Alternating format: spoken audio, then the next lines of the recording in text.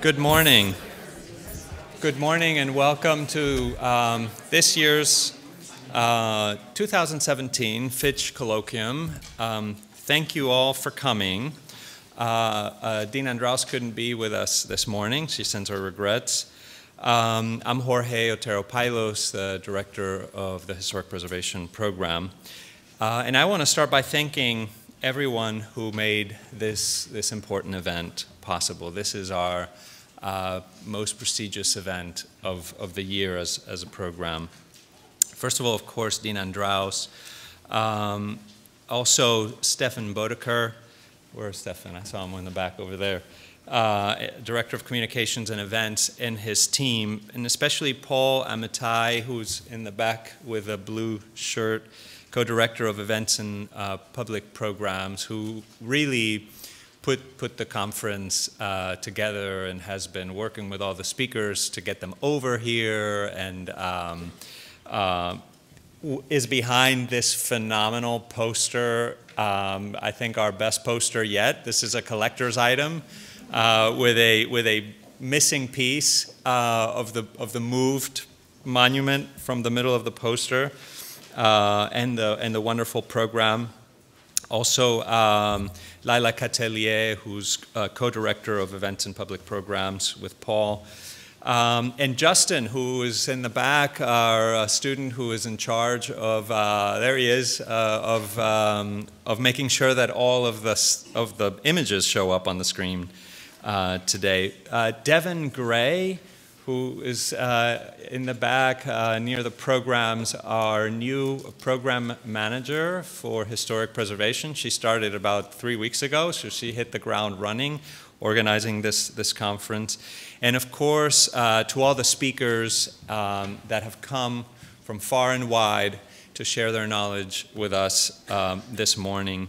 And a particular word of thanks to my colleagues Andrew Dolkart and Erica Avrami, the full-time faculty, who are really doing today the lion's share of work in helping to moderate and to shape the discussion, because ultimately a colloquium is a discussion. That is the main idea, is for us to talk to one another and to share our knowledge. And they will be taking your questions and launching questions to the speakers. I also want to acknowledge Martika Sewin, widow of James Marston Fitch, who has presided over the Fitch Colloquium since it began 16 years ago. The first one was attended by James Marston Fitch, the founder of our program, and as you all know, this was the first historic preservation program, a master's program in the United States.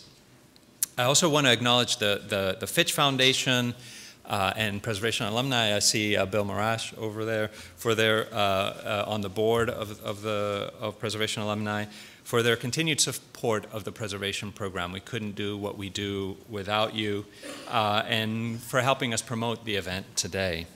The day will be divided in 3 panels. We have a morning panel. This is the most caffeinated panel. This is, you know, the morning starts strong. Then each speaker is, the moderator will introduce each speaker. Then we're going to have a roundtable panel discussion after that. Then we'll break for lunch, and we'll come back for 2 panels in the afternoon. And I advise you to also caffeinate right after lunch so that you don't take a siesta after lunch here. Snoring is strictly prohibited in Wood Auditorium. So I wanted to give you a little bit of background as to why we're doing this conference on moving monuments. And just say a few words about that, and I'll have my first slide here. If I may, yeah, thank you. Ex-Situ preservation is born out of an attempt to move valuable historic buildings and monuments out of harm's way, out of the hostile environment, into a more nurturing and safer context where they may survive. Now, how we define a hostile environment is really up to us, but here I thought I would start with the image of the taking down of the Bastille, because certainly after the French Revolution, monuments came under threat They were considered to be monuments of the monarchy. They were considered to have the wrong ideology embedded in it, and they were taken down. It's very difficult to take down the Bastille, but they were taken down in order to make sure that that ideology didn't survive. Now, the practice of ex-situ preservation is not unique to preservation. If you think of wildlife conservators, if a species is under pressure, their environment is under pressure, they might take that species out and breed it in captivity for a while with the intention to put it back into the wild. But whereas ex-situ conservation in the world of wildlife conservation is a well-established and well-discussed and important practice, we don't talk very much about ex-situ preservation. Now, however, we might, if we do begin to look at it with a little bit a more receptive eye, we might find that ex-situ preservation is at the origins of historic preservation. Here, an image of the statue by Bernini of Louis XIV being taken down by revolutionaries in the Place Vendôme during the French Revolution. And in the middle of the fury of the revolution, people like Alexandre Lenoir took the time to go find these monuments and move them to a new place he invented called the Musée des Monuments Français, the French Monument Museum. And he's considered, because of this action, as one of the founders of preservation, for creating the safe environment for all these monuments to survive. Now, it was very difficult for him to do this because, of course, he was putting his own life in harm's way, because revolutionaries looked upon him with suspicion as a potential undercover monarchist. And he had to go out of his way to create the right setting for protecting these monuments. And that right setting involved interpreting these monuments such that visitors to the monuments would understand them to be reflective of the decadence of monarchy. So that when you would go through a historical sequence, seeing from the medieval ages to the Baroque, all these monuments, and he would carefully interpret them so that people would come out thinking, oh my God, the monarchy was a terrible thing. And in that way, the environment helped protect the monuments from people. Helped protect the monuments from people by recoding the ideas that were typically associated with these monuments that were meant to celebrate the monarchy. Now, the fear, of course, of doing this type of ex-situ preservation that Lenoir did is that these monuments will be released back into the wild and that they will be back in the streets someday, where the idea of interpretation is less controllable. And if you visited the Louvre Museum recently, you will be shocked to discover Bernini's statue of Louis XIV sitting right in front of the famous pyramid by I.M. Pei. Now, this is a copy taken from the mold, the original mold, by Bernini, and it was put up by François Mitterrand, a socialist. What is a socialist doing putting back a statue of a monarch? Well, I think that's part of what we want to talk about today, because these monuments are heavily charged culturally and politically and historically, and we have to really unpack the reasons for their moves and the ideas that go behind their moves. Now, of course, some of the early examples of large-scale moving of buildings come from Scandinavia, both in Norway and in Stockholm and in Sweden, where farm villages that were dying out under the beginning of industrial farming were moved, relevant structures, significant structures, typical structures were moved into what were called open-air museums a typology that was replicated around the world and here in America in a number of places that I'm sure you are all very familiar with. But here's the famous example of Skansen in Stockholm with all these farm structures, really telling the story of a life that was being lost. And they were very careful to actually introduce costumed interpreters, so the lifeways, the people that go with the monuments. And I think this is very important because here in the preservation program, we're very, our focus is historic buildings, but we think of historic buildings as more than just the bricks and mortar, but also of the communities that go and live with them and need them and survive because of them. Now, because ex-situ preservation is done in extremis, as a last resort, we also tend to think of it as a one-off. So each move is considered in isolation from the other, as something that had to be done but really shouldn't be repeated. And there's also a sense that something of the value and meaning of the monument is lost when it is moved out of its context. And that is why, for instance, the US Secretary of Interior Standards for Historic Preservation caution against the moving of buildings as something that diminishes its value and might actually lead to a false sense of history. And this is the complication. The messing with the document, the messing with history. Now, the consensus opinion is that moving buildings is something to be avoided in preservation, so we tend to also avoid talking about it or writing about it in a comprehensive way. So when moves happen, however, they draw a great deal of public attention.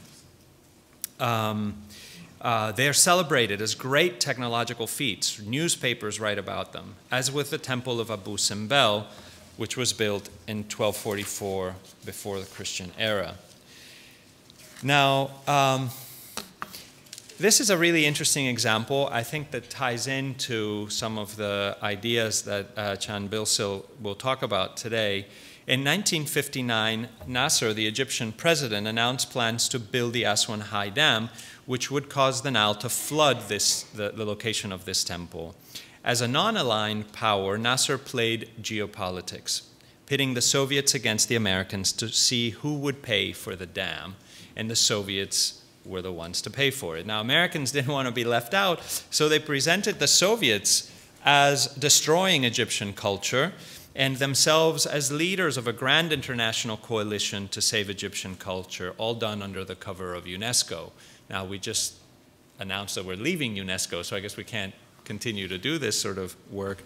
We owe a lot to the scholarship of Lucia Alei on this whole Nubia campaign, as it was called.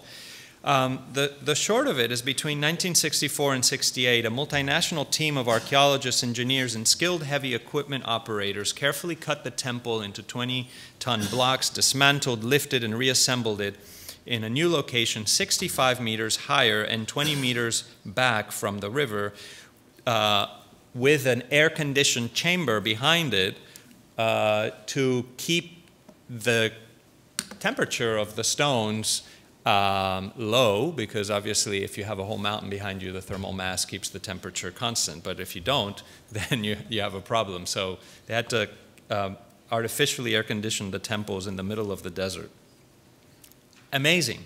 This was a project that cost over $40 million, and Americans donated the lion's share of it. Now, in gratitude, Egyptians gave America what is known as a counter-monument, the monument that you receive in exchange for doing the work of finding a monument in Egypt. And this is a long tradition.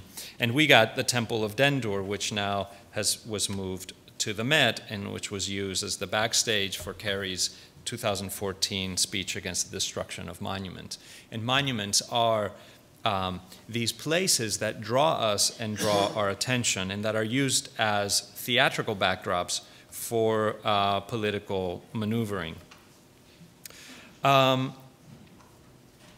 Now, this tendency to treat every relocation as a technological feat, as a one-off, has indeed an effect on discourse, on the way we think about preservation. What we have in the library, if if you go to Avery Library, are monographs of individual moves. They are fabulous moves. Janet can tell us all about those in the afternoon session. The portfolio on the moving of Cleopatra's Needle to Central Park, and others. But we don't have many books that treat the topic of ex-situ preservation comprehensively. There is a 1927 brochure from a company of movers, and then there is one book on the moving of historic structures.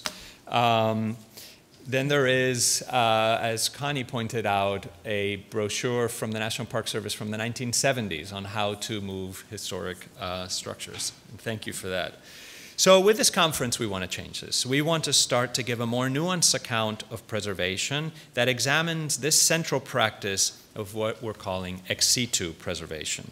Now, part of the challenge today is to think together about how we would characterize, even define this notion of ex-situ preservation. What are the conceptual threads, the motivations, the desires, the frustrations, the pitfalls of ex-situ preservation? If it is true that ex-situ preservation involves moving monuments out of a hostile environment, if this is true, if it's true that it's always done in extremis, then we might begin by asking, what is it that we expect to get from the monuments we are taking with us to safety? And the image of a burning house comes to mind. You know, what do we take out? And isn't it crazy that we take out anything? So we shouldn't be running for our lives, that we would like weigh down our flight to safety with some object. Why do we take these objects with us? Why are these gates right outside of Avery Hall? It seems to me that one of the ways to think about this is that we are unable to remember who we are. Unless you have a phenomenal memory, some of you might, I don't know, but I don't. I don't know, for the most part, significant events in my life. I forget about the minor events, like what I had for lunch a couple weeks ago, you know, things like that. These things vanish from memory, and so we're constantly trying to recover ourselves, constantly trying to retell ourselves the story of our lives, of who we are, and we find that we need certain things to do that. We need photographs, we need text, and of course we need monuments. And so, as all of you know, the word monument comes from the Latin monere, which means to remind. A monument is an object that's supposed to help us, our memory, recall. And monuments are really important at the level of the self. We need these objects. But they're also important at the level of culture. Groups of individuals need monuments for a similar purpose, to remind them as groups who they are. And so these gates here are really meant as a reminder of what Columbia is, of what Columbia, the institution, is, because we actually don't remember. We were born into it. We don't know what Columbia is. We don't know what Columbia's culture is, or was, or has become.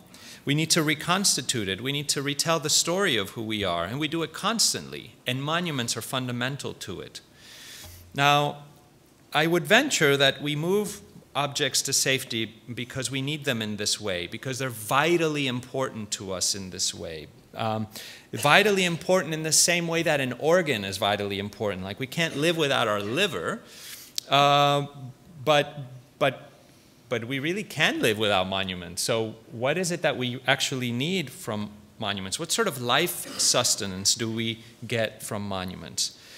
And so these gates are really important in asking that question when you think of the fact that they come from the entrance to the North Church, where King's College, having just been renamed Columbia College after the War of Independence, held its commencement ceremonies. In 1857, the institution moved from King's College campus at Park Place to Midtown, to 49th Street and Madison Avenue. Now, in 1875, Columbia is already in Madison Avenue. This is when the North Dutch Church is torn down, and the university thought it important to go recover this piece of its past and bring it out of this whole hostile environment of the ever-densifying downtown. In 1896, Columbia College changed its name again to Columbia University. The same year it moved up here to the campus on Morningside Park, and then installed these gates in front of St. Paul's Chapel. So they're again in front of a chapel. Now I have to thank Professor Richard Piper for pointing these gates out to me, because I had never actually seen them. I'd walked past them every day, but never really noticed the fact that they were there, never noticed the fact that they were relocated from a previous location. So why are these gates so vitally important to Columbia University? Certainly Columbia would have continued to exist without these gates, but someone somewhere thought that it was essential to the institution's identity to have it, to remind us of the origins of the institution and of its connection to church, and to put these back in front of our church. Now, we don't have much time to get into this connection to church and theology, but we are also sitting on the side of an insane asylum, as you all know, the last building of which is where we keep our faculty, which is Buell Hall. And I have to thank Eric Avrami for pointing this photograph. This is the building of Columbia University, and this is where Philosophy Hall would go. And Buell Hall has now been moved to this location over here. And there you have, oh, Kent Hall, thank you. Kent Hall, philosophy is just over. And there you have, now of course, for everyone in the preservation program, you'll of course be looking at the fact that the porches are now gone. And they, I guess, were too hard to move, and they didn't put them back. But there you have it. We have these two moved structures, Buell Hall and these gates, sitting right next to each other, the insane asylum, the church. And in fact, there's something crazy about moving monuments. There's something completely maddening about it. There's something completely maddening about the fact that we don't know who we are and that we have to reconstitute our reality. But in a way, this is part of what preservation is about, this notion of testing what is real. And in fact, in religion, we offer ourselves a safe spot as a culture to, as adults, ask ourselves the question of what's real and what's not. Is there life after death? These sorts of questions that, if asked in any other context, would really cast us as pretty much crazy. But the same kinds of questions about reality are the kinds of questions that we ask with monuments, because we ask about what is real in history. What is, who are we? What is our culture? And here's another case of development. This is the famous case of the chapel on Varick Street, St. John's Chapel, where we lost this chapel to the modernization of the city. So what it means to modernize a city, or meant for the 19th and 20th century, was to widen the streets, to make the streets bigger, to improve traffic, to improve circulation.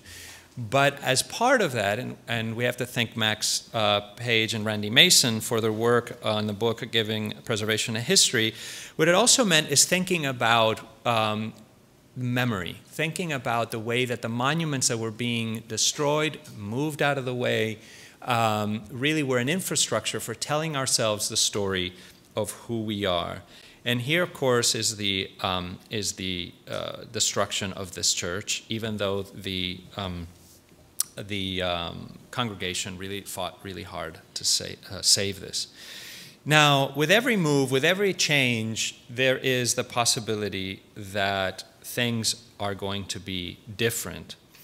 Monuments, if they are for us a way to establish a continuity with our own past, a way to retell our own story, when they're moved, that story, and when they're not moved, is an artificial story. It has to be necessarily artificially constructed, because in reality, our experience every day is of radical discontinuity, is of forgetting. So our mind is constantly forgetting and reconstituting, and monuments help us to recall. So if we make any changes to a monument, the fidelity of that recollection is instantly called into question. Changes in the location of a monument can stand in the way of our ability to do that reconstituting in a faithful way, to understand our culture in a real way. But interestingly, over time, we assimilate these new locations. We assimilate the new stories of their new emplacement. And this is actually really important and worth examining. And the reason why I mention this is because today, Spain is on the verge of breaking apart. Today, Carles Puigdemont, president of the Autonomous Community of Catalonia, and the Parliament of Catalonia, as we speak, are debating whether to declare secession from Spain. Now, in this country, secession led to civil war. So this is a really important moment. And what does this have to do with monuments and moving monuments? Well, I would argue that a lot. Here is a view of Barcelona right at the time of 1913, when on the brink of the World War, when the new subway was being installed. And as part of that urban modernization project, a number of archaeological remnants came up, and the question was what to do about them. Beginning in the 1920s, the Catalonian architect Adolf Florenza and the historian archivist Agustí Duran proposed a number of building moves and questionable restorations to create what has come to be known as the Gothic neighborhood, the historic center of Barcelona. Now, the medievalizing of the historic city involved moving buildings such as the Casa Padellas, which you can see over here. This is the location where it used to be. You can see this building over here is this building over here. So this building was actually demolished, and this house was moved from where they were building the subway lines to this location. Now, why? It was meant to enhance Barcelona's King's Square, which is in the image above over here as it was restored. This is what it looked like before in the 19th century, parts of which date back to the 13th century, but it also involved removing all traces of the Baroque, this grand Baroque stair going up to the palace, these additions over here, so that it would look more medieval. This door over here, legend has it, is where Columbus came back to tell the king and queen of Spain that he discovered America. So why did they remove all the traces of the Baroque?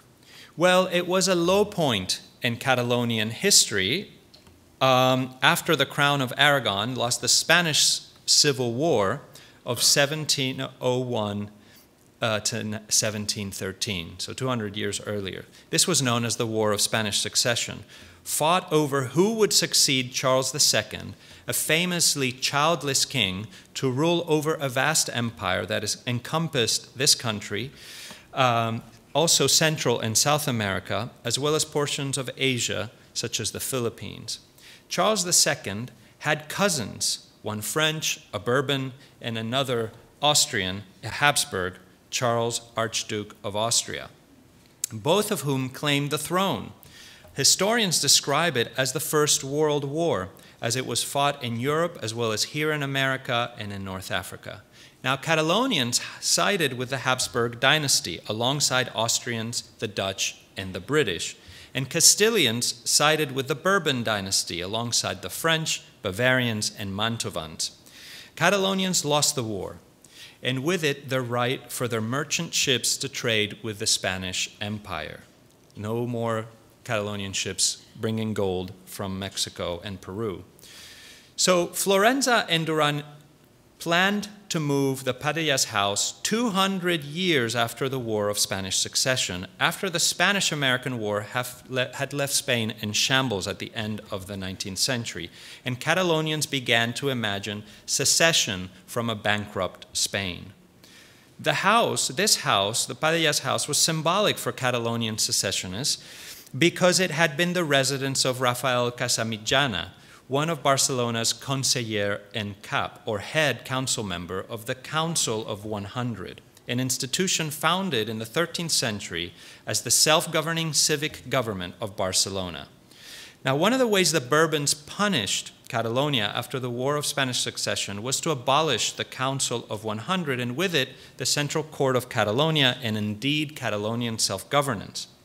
And the last conseller en cap was Rafael Casanova in 1713, 200 years before the move for this house was planned. He's considered the forefather of Catalonian secessionism. Now, in 2003, during the lead up to the current secessionist fervor, the title was revived in 2003 by the current political party in power, Convergencia y Unió, and tweaked into conseller premier to align it linguistically with prime minister, which is more recognizable by international audiences. Now, the Padilla House, but it has this nationalist connotation to have a prime minister. The Padilla's house and the King Square, which now sits, where it now sits, are a creation of 20th century men, of historians, of architects, of financiers, of others, whose secessionist imagination anchored itself in the idea of returning Catalonia to its splendor of the Gothic 12th century, when the Kingdom of Aragon was thriving with an economy and with a powerful Mediterranean merchant fleet that could compete against the Genovese and the mighty Venetians. Most importantly, the Gothic was well before the King of Aragon married the Queen of Castile on an October day like today in 1469, binding the fate of Catalonia to the rest of Spain. He was 16. She was 18. Most 16 and 18-year-old Catalonians today have been taking on school trips to visit the King Square and the Padilla's house. For them, these buildings are real historical documents. They've stood there as teachers pointed to those monuments and told them about the historical roots of Catalonian self-rule in the Gothic era. Teachers have a hard time telling any other story in that space. In part, this is because Florenza and Duran did such a good job at erasing the material traces of 2 centuries between the 1716 abolition of the General Court of Catalonia and in its resurrection as the modern Generalitat de Catalunya. They manipulated monuments with an eye to shaping the future, the long future, one that we are now living. They wanted to set their ideas, their ideology, their politics into stone. And they did so with existing stone. It is worth remembering how constructed this reality is at every level, on every side. It would be more accurate to describe monuments as monumentaries, perhaps, especially those that are moved, which, like film documentaries, are based on real documents but interpreted through the editorializing eyes of the film director. Monumentaries should be viewed with the same critical distance, but alas, their constructedness is seldom discussed or appreciated. And so today, we're here to discuss the constructedness of monuments, their history, and the way they shape our reality and our future. And so I would like to welcome Erica Avrami, who is going to introduce our first panel. Thank you very much.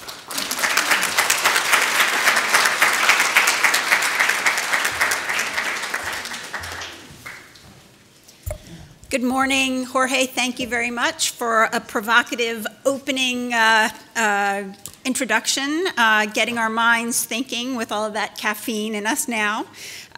Just a matter of housekeeping. We will have our presenters speak. We will not take questions immediately after. Instead, we will wait until all have spoken. They will join us at the table up front, and then we will have a dialogue around all of the papers and all of the ideas presented. We are honored to have 5 distinguished panelists with us this morning. each working within the urban context, though at varying scales, from the shifting of individual structures to the wholesale relocation of communities. These diverse projects and perspectives challenge us to think beyond the preservation of historic buildings as a material enterprise oriented toward authentic representation. They compel us to engage robustly in the social spatial dynamics that form notions of heritage and define its instrumental role in society by exploring, quite literally, places in motion. I'm going to introduce all of our speakers now so that we can sort of get that out of the way. Tony Mazzo, our first speaker, is a civil engineer and the principal and CEO of Urban Foundation Engineering, an excavation and foundation contractor specializing in difficult foundation work in the New York City metropolitan area for over 36 years. Tony will be presenting his work on the relocation of the Empire Theater here in New York, a Times Square landmark, which was part of the 42nd Street redevelopment project.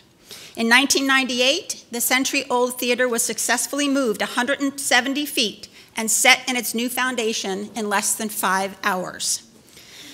Krister Lindstedt is a partner at White Architecture with 30 years of experience as a practicing architect, urban designer, and planner.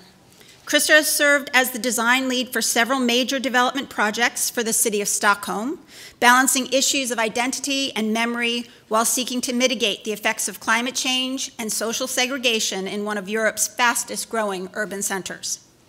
Krister will be discussing his work on the relocation of Kiruna, an iron ore mining town and Sweden's Arctic powerhouse, a project that will move the entire city and its 18,000 residents 2 miles east over the course of the next century.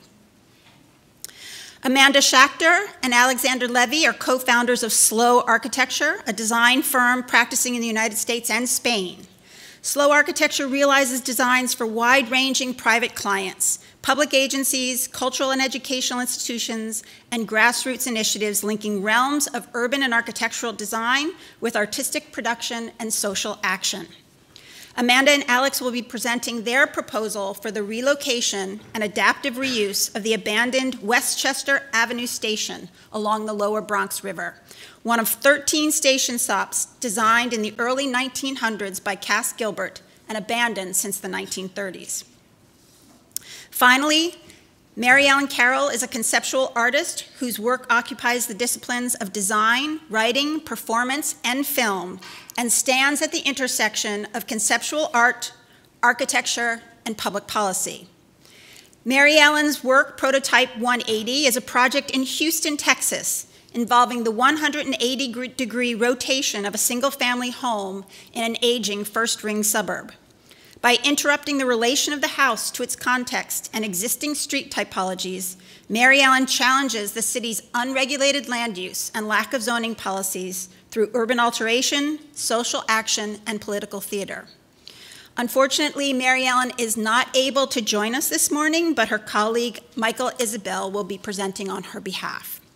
So without further ado, I would like to introduce Tony Mazzo and ask him to join at the podium to speak about Empire Theater.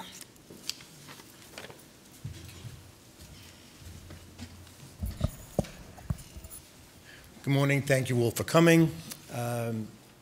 What you see before you is the Empire Theater, a historic landmark facade that was constructed in 1912. And I'm going to tell you the story of how we moved it, some of the public stories and some of the untold stories. And I hope that when I finish, you can experience the experience of what we went through, trials and tribulations, in order to convey this building 170 feet down the block in Times Square. This is what the theater looked back in 1997. The site was some 250 feet long, and as you could see, the theater experienced some modifications in the last 90-some-odd years before we actually moved it. You can see that the front doesn't look as eloquent as it did 100 years ago. the history of its experiences going through the vaudeville days of the 1930s, where a lot of performers made their debuts, including the famous Abbott and Costello Who's on First Act, which was promoted and marketed when we moved this, and I'll show you some pictures later. So in 1996, a colleague of mine who worked for a construction firm asked me to meet him on 42nd Street.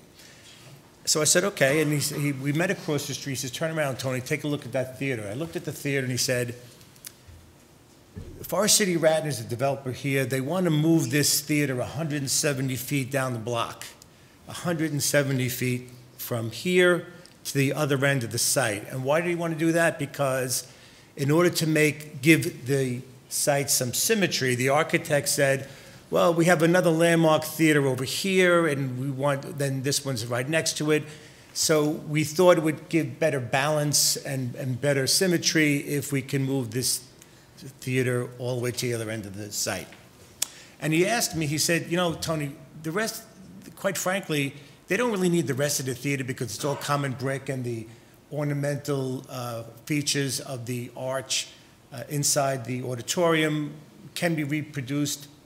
He says, but look at that facade. This is what they wanted to preserve. This is what they wanted to move to the other side and let that be the entrance to the new AMC multiplex theater that now resides on the west side of this site. So I looked at him, I thought he had two heads. I said, you want me just to move the front? And he said, yeah, that's all they need. I said, well, look, I tell you what, I would rather move the entire building. He said, why would you do that? I said, because structurally, it sat there for 100 years. It's got good memory. It has length, it has depth, it has width, it's all reinforced. I think I got a better shot at moving the whole theater, just moving the front facade.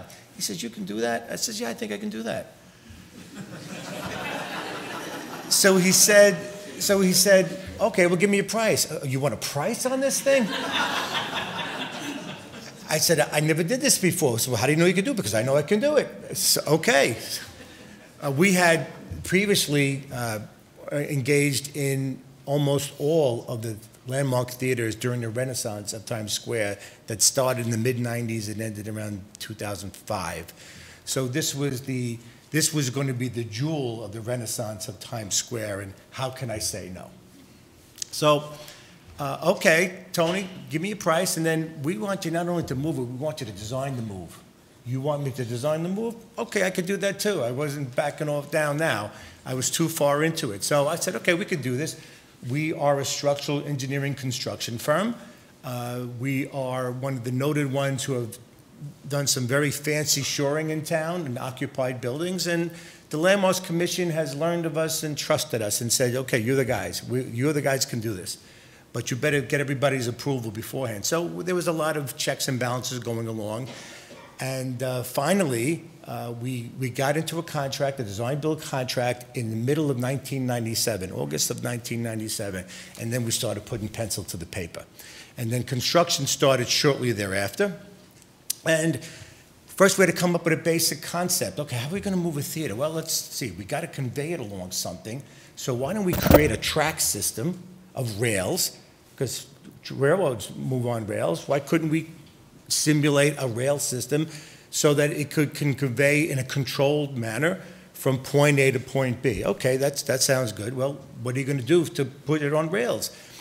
Well, we got to take this theater off its original foundation and place it on a steel carriage or a dolly with roller skates on below it, so that we can literally push it along its rail system to the other side. Easier said than done, right? So let me walk you through this. So this is, well, interesting enough, when I said this was during the highlight of the Renaissance of Times Square, you could see there was construction across the street.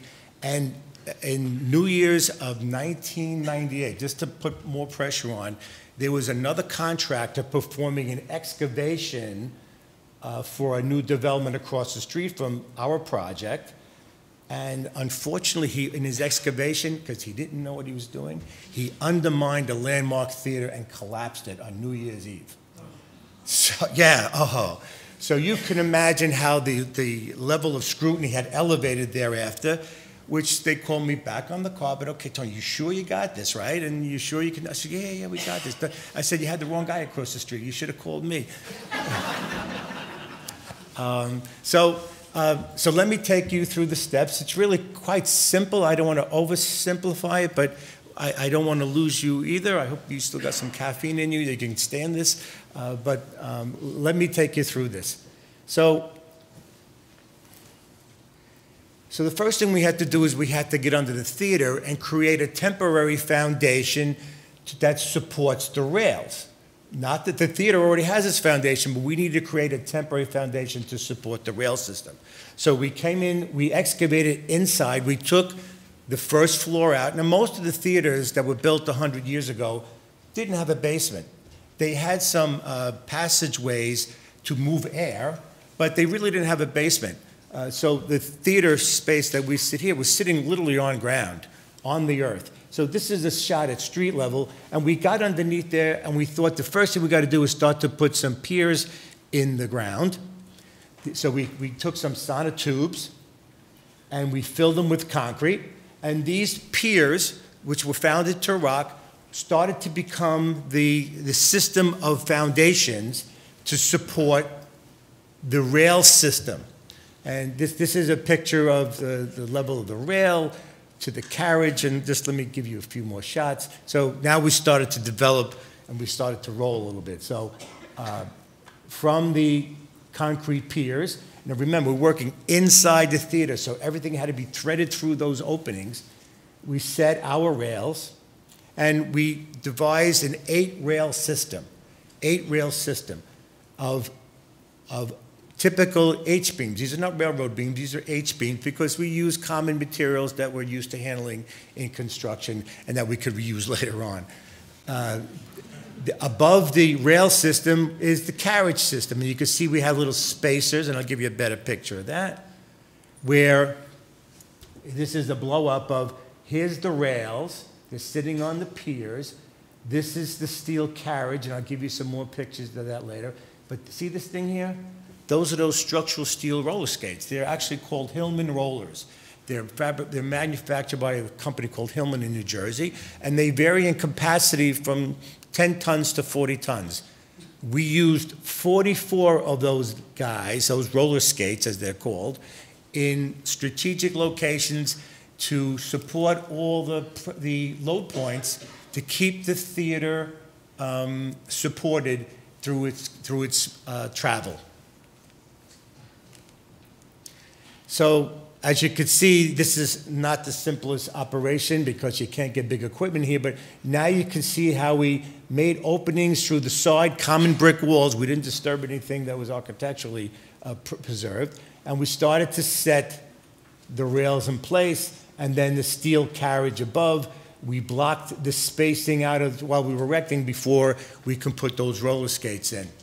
And then above that, we started to put some needle beams in to carry the perimeter walls. Now, I was asked before how difficult it is to move a theater.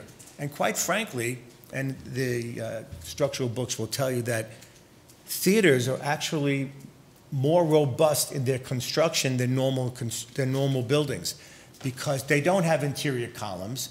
Therefore, they have to span 65 feet, and they have to support upper balconies and so forth. So it turns out, and this is just a number, that the resonant frequency of most buildings commonly built are 2.0, but the resonant frequency of theaters is 4.0. And now all that really means is a magnitude to tell you that theaters of this, typically theaters like this that don't have interior columns are much more rigid, much more robust. And all the weight of the theater structurally is supported by the perimeter walls.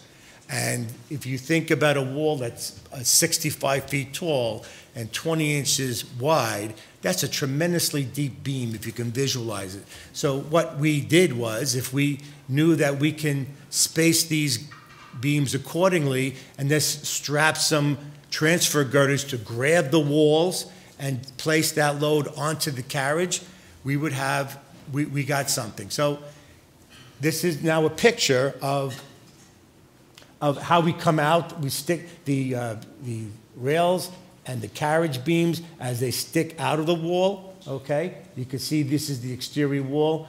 Notice that some of the limestone here was removed, but then can be restored, and you'll see later that it has been. But this will kind of give you a feel for, okay, we're progressing along.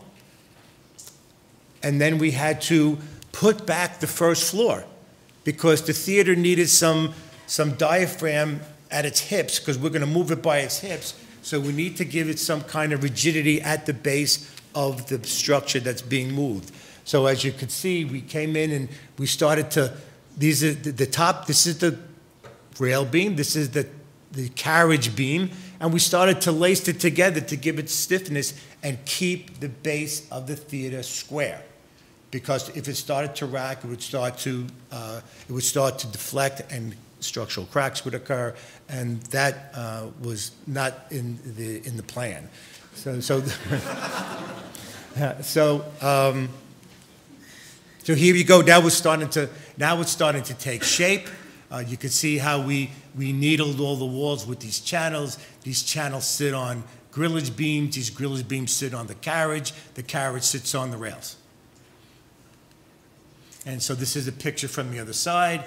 You can see this is for identification purposes only. And now the system of these 8 rails are starting to take shape. It's getting close to showtime. We were scheduled to move this theater March 1st of 1998. This is like after the new year, so we were within a month or so of engaging in this journey. This is a picture of the rear of the theater. This is the opening where the proscenium arch was. They didn't need the stage house behind the theater. They wanted to preserve from the proscenium arch forward to the architectural facade at the street side. So this looks like more of the same, so I don't want to bore you because there's some really good stories I got to tell you about what happened. Here again, this is the proscenium arch opening. We're starting to get the final things in place. And so we then get to the point where, okay, now we've got to be on the outside, where we have to move the theater in the open space. So this was a much simpler foundation system. It was typically, as we built inside the theater, piers were every 7.5 feet on center. But on the outside, we could do this much more expeditiously with normal construction techniques, albeit we drove pairs of pipe piles down to rock, and then we poured conventional pile caps. Notice they had the same spacing and the same alignment for the 8 rails that are going west. By the way, this is the Port Authority building on 8th Avenue. And so that once these pile caps are cast, we set the rails. Starting to take shape now, right? And the clock is ticking, and the pressure is building, and sleepless nights started to emerge, and then all of a sudden, we were ready to move this thing. And so the question is, well, how are you going to move it? Okay, you have everything in place now. How are you going to convey it? And so what we did was oops, let me go back.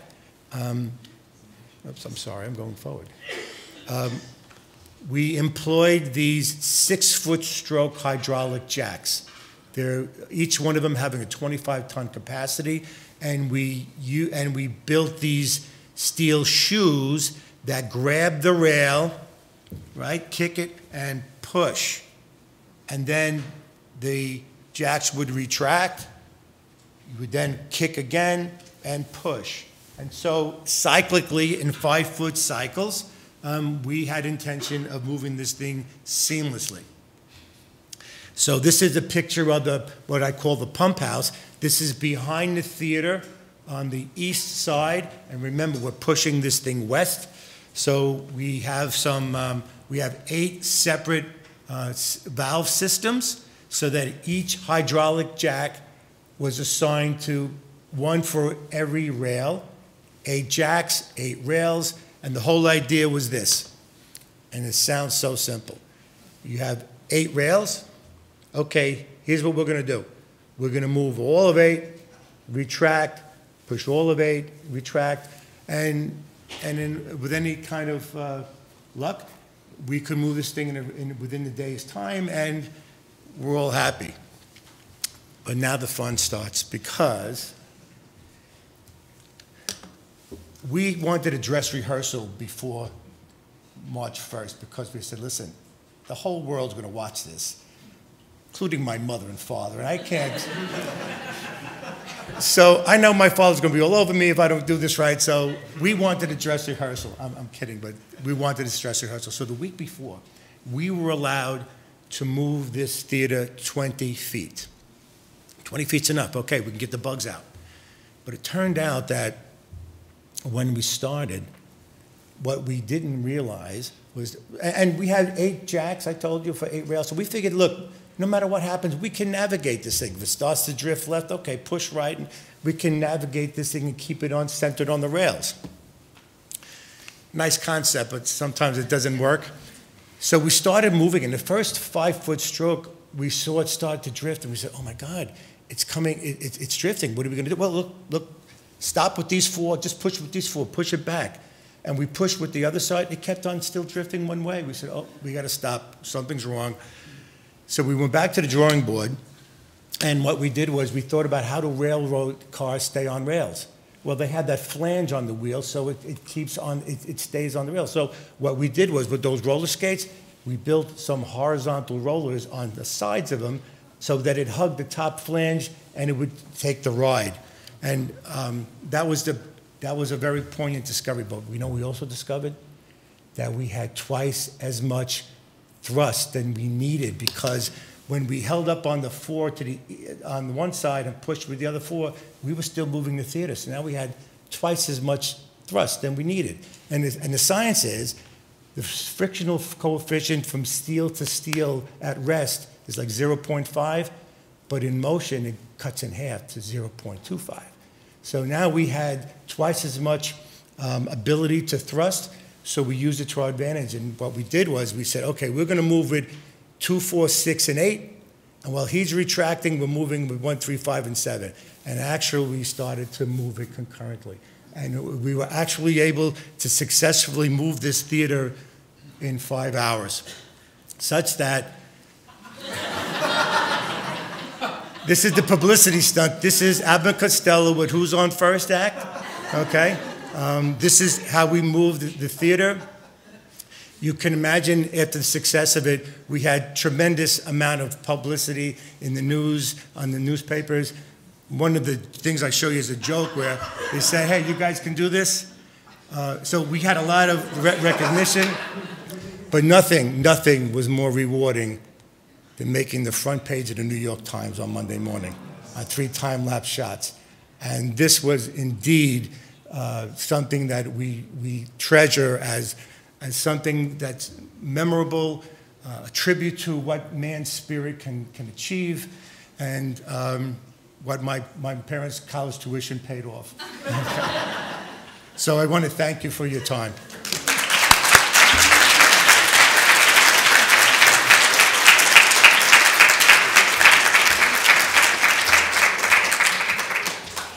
Thank you very much, Tony. I would now like to invite Krista Lindstedt up, Moving Kiruna, a community reinventing its city.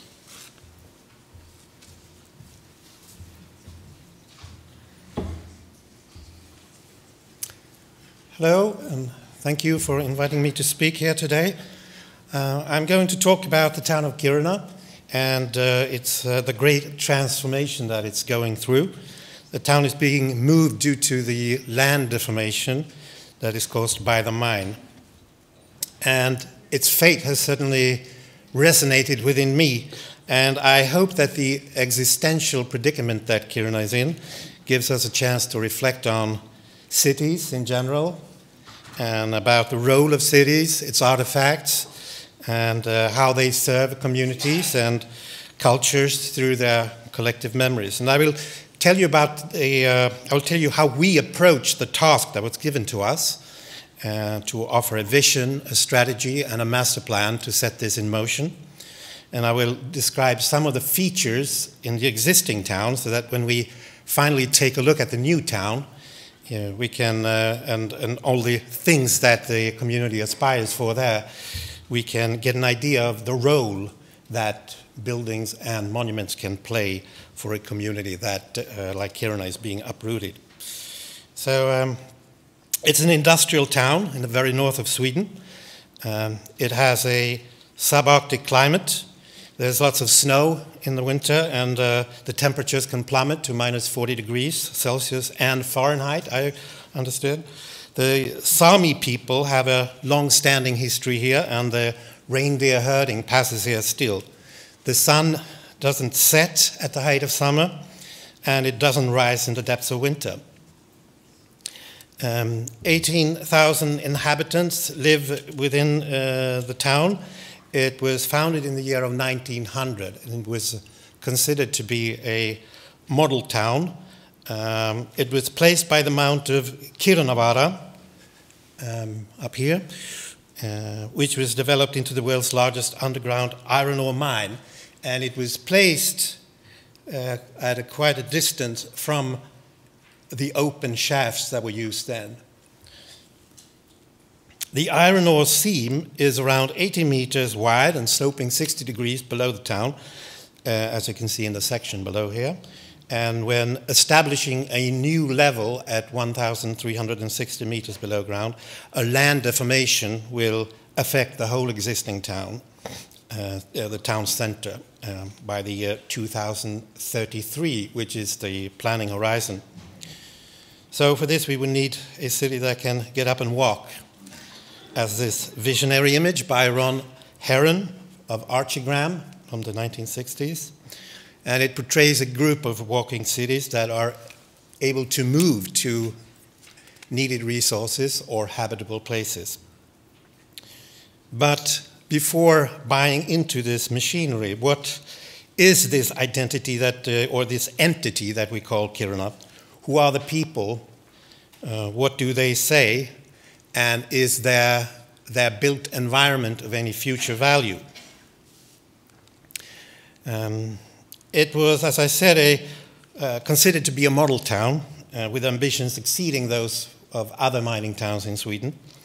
And the best architects were invited to draw up the master plan and design its architecture. And three areas can still be distinguished. It's the railway company's area, it's the area of the mining company, and it's the area of the local authority that has cohesed into one town. There are a number of buildings that have been identified as of high cultural significance in red, and there are some areas of groups of buildings that would have their value built up in together in a group. So this, for example, groups of miners' cottages in the former company area. They are evenly placed and synchronized in coloring. And this is a group of buildings in the former local authority area. And a town center has developed in the middle with a variety of architectural styles and functions. And this whole town center is listed as of national interest, being in a way a national monument. And the church was put in the center. But beyond this, Kiruna has become a sprawling town where many use the car to reach to nature in the periphery, which many people do in their free time. And this is, although the Kirunians as a role cherish to be outdoors. In 2004, the local authority agreed to move after the mining company wished to establish this new level. And the mining company will reimburse the town and all the property owners for lost property to 125% of its value. And this is the economic driving force for the move. And in 2012, we won an architectural competition in collaboration with Gilardi Hellsten Architects from Oslo. And the relocation was given a 20-year perspective, including up to 5,000 residential units, public buildings, workplaces, the provision of public space, and the relocation of key buildings. Over half of the population will be affected firsthand in a 20-year perspective. So we asked ourselves, apart from the necessity of it, are there any positive opportunities that will cover for things lost, like the view of the mountains, so that individuals will be engaged and choose to move, which is not self-evident that they will. Most people accept the move. They're well aware that mining is their source of wealth, or main source of wealth. But we found a variety of attitudes depending on where you live, in which stage you're in life. And generally speaking, people building families, for example, were most critical and also most contributing in the planning. Young people tended to be excited, and older people saw more acutely what is being lost on the way. We learned that Kiruna has developed a unique mix of people, unlike most small towns in Sweden, but that the mining industry risks leaving people out. The future town should have more meeting places, have a broadening of the economy, should offer more opportunities and lifestyle choices. We also learned that people identify their town not only with the town itself, but with its immediate surroundings, the setting by the wilderness. And so the new town must acknowledge this. There is a great pride in the history of the town, and we need to bring things from the old into the new and help people and generations see their present and future challenges in a wider perspective, like Georgia was talking about earlier.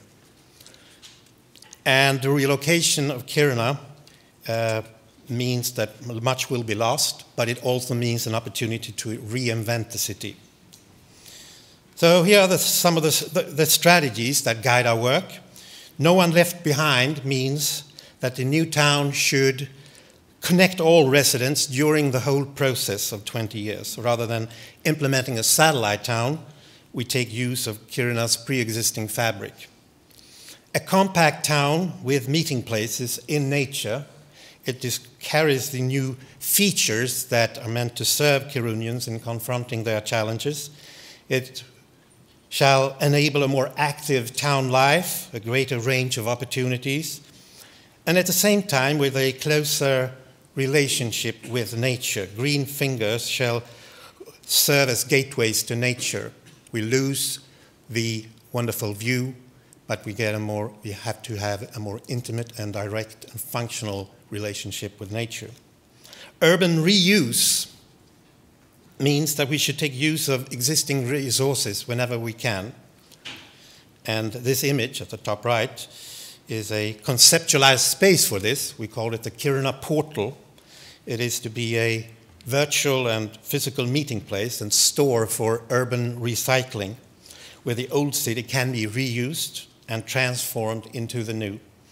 Reuse is as much about the working of a cultural identity as using our resources wisely. Kiruna is far from other populated areas.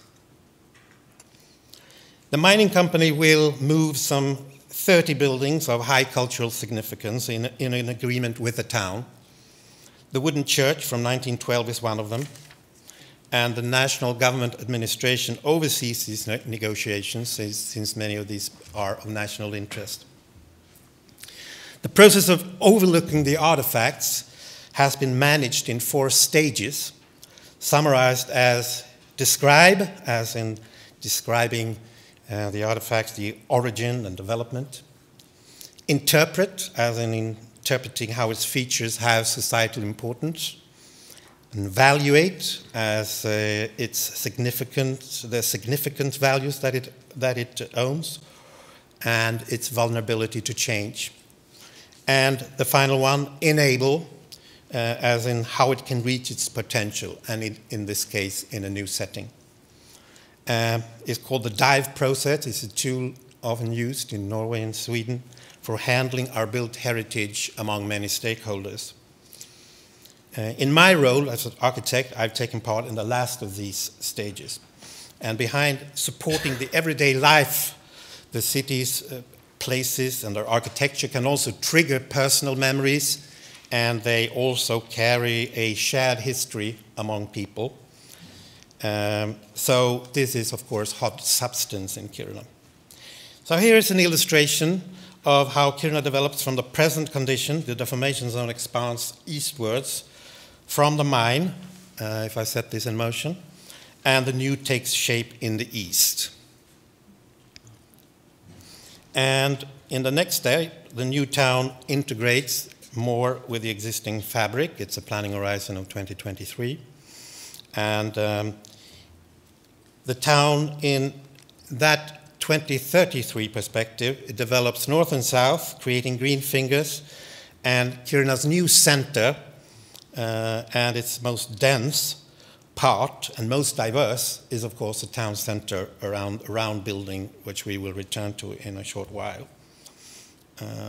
The deformation zone is planned to become a public park, the parts that can be walked on, an active and useful space. That is often felt like a threat in many mining communities when the deformation zone is closing in. And projecting the deformation movement way beyond the present scenario, the whole present town is erased and the new town expands north, south, and west. These diagrams show the access to people within a walking distance of 500 meters in different phases, and red being the most intense. And they illustrate how the center of gravity is slowly changing and becoming critical in about 2023, when there are actually two center of gravities. But over time, Kiruna will be a walking millipede of a city, in reference to Ron Heron. So here's a glimpse of what the new town can be like before I return to the question of how we can take use of the existing Kiruna in the new. The new square and the park create gathering places in the town's most central location, as well as a place for easy access to services on a daily basis. We will visit the square at the end of this tour. The park is oriented towards a mining tower, the only fixed point in this former industrial landscape that this site is. The tower will hopefully be accompanied by the new Sami parliament, and beyond that, the park also serves as a gateway to the wilderness. Here we stand in one of the green fingers, the green corridors, looking towards a neighborhood of single family houses well outside the town center. Now let us take a look at some of the existing buildings and groups of buildings with historical value, one way or another, as a source of knowledge or experience or for future use. And we shall see how their properties can be carried into the new. The church. Tony, is this something that could bring you to Kiruna? It's often seen as the most beautiful piece of architecture in Sweden by experts and by the popular vote. It's a national listed building. It shall be moved in one piece and placed in a prominent and visible location on a height that can be planted with mountain birches like it is today. The vicar's house exemplifies a number of buildings that can be taken from the old town center into the new and placed within a block neighboring other buildings. It will be placed close to the church as it is today. The fire station demands a more freestanding location that the more compact blocks of our new city cannot offer, but it can be placed along the park. And if you don't mind the mind-boggling comparison, this park can take on a similar role as the mall in Washington, D.C., as being this playing field for, or this field of monuments and memories.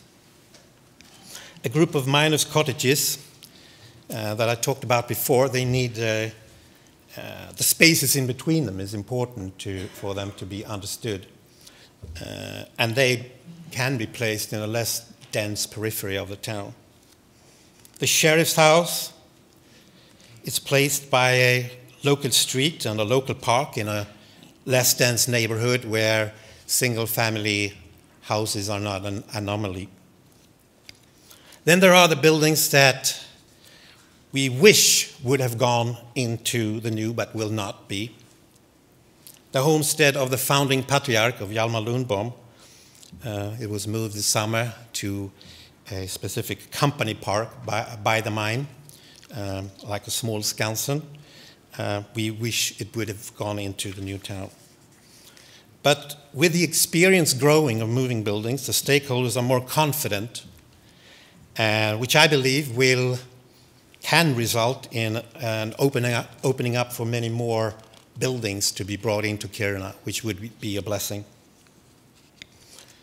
Empes, the hot dog stand, a much loved institution here. It will find a place in the new square, but probably in a new building. This is, of course, not historically listed, but I show it here to stress the popular discussion and the emotional forces that are in play right now. And then there is the town hall, a landmark building from 1956, although it is or was nationally listed, a building that cannot be taken down, but it will be taken down, to the dismay of many art historians and architects. The mining company and the local authority agreed that in relation to all the other things that they want to move, this is not prioritized.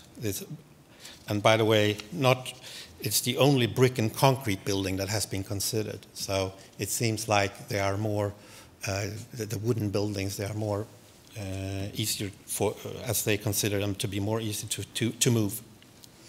So let me just summarize what we tried to achieve for further discussions here today. It's an Arctic town where people value outdoor life highly. We can support this by creating an active interface between town and nature. It's an open town with a potential being something more than merely a mining town. And we can support this by creating this compact town with meeting places and foremost this square as a landmark. And then there are buildings and artifacts that through their historical role and aesthetic qualities, simply put, plays an important role in making up the identity. The church and the bell tower of the town hall are examples of this and are preserved in new locations. And you can see the black bell tower is from the old town hall, put by the new town hall that will be planned for opening up this before the end of the year. So all of this, they serve both the new town hall and the bell tower serve as or represent the search for excellence that is a part of the identity here that is needed if they are to build a robust society. And as I see it, these features tell of a small town with the money from a big iron ore seam or a big mining company, but it's still a small town. And they tried to lay the groundwork for a close and responsible relationship to each other, to nature, and to its cultural heritage. It's a small community with a great challenge, and I'm very glad to have had the chance to share it with you. Thank you.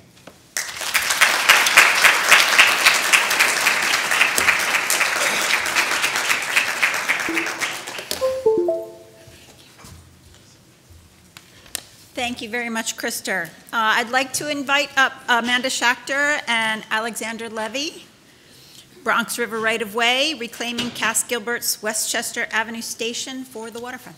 Thank you.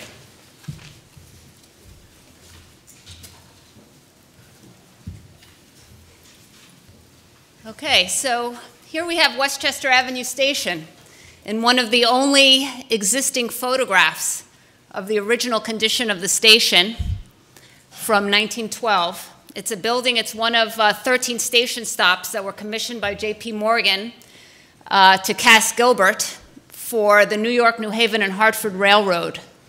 And 4 of those were built and are in existence. And this one is at Westchester Avenue, and to situate you, it's a little bit north of Hunts Point.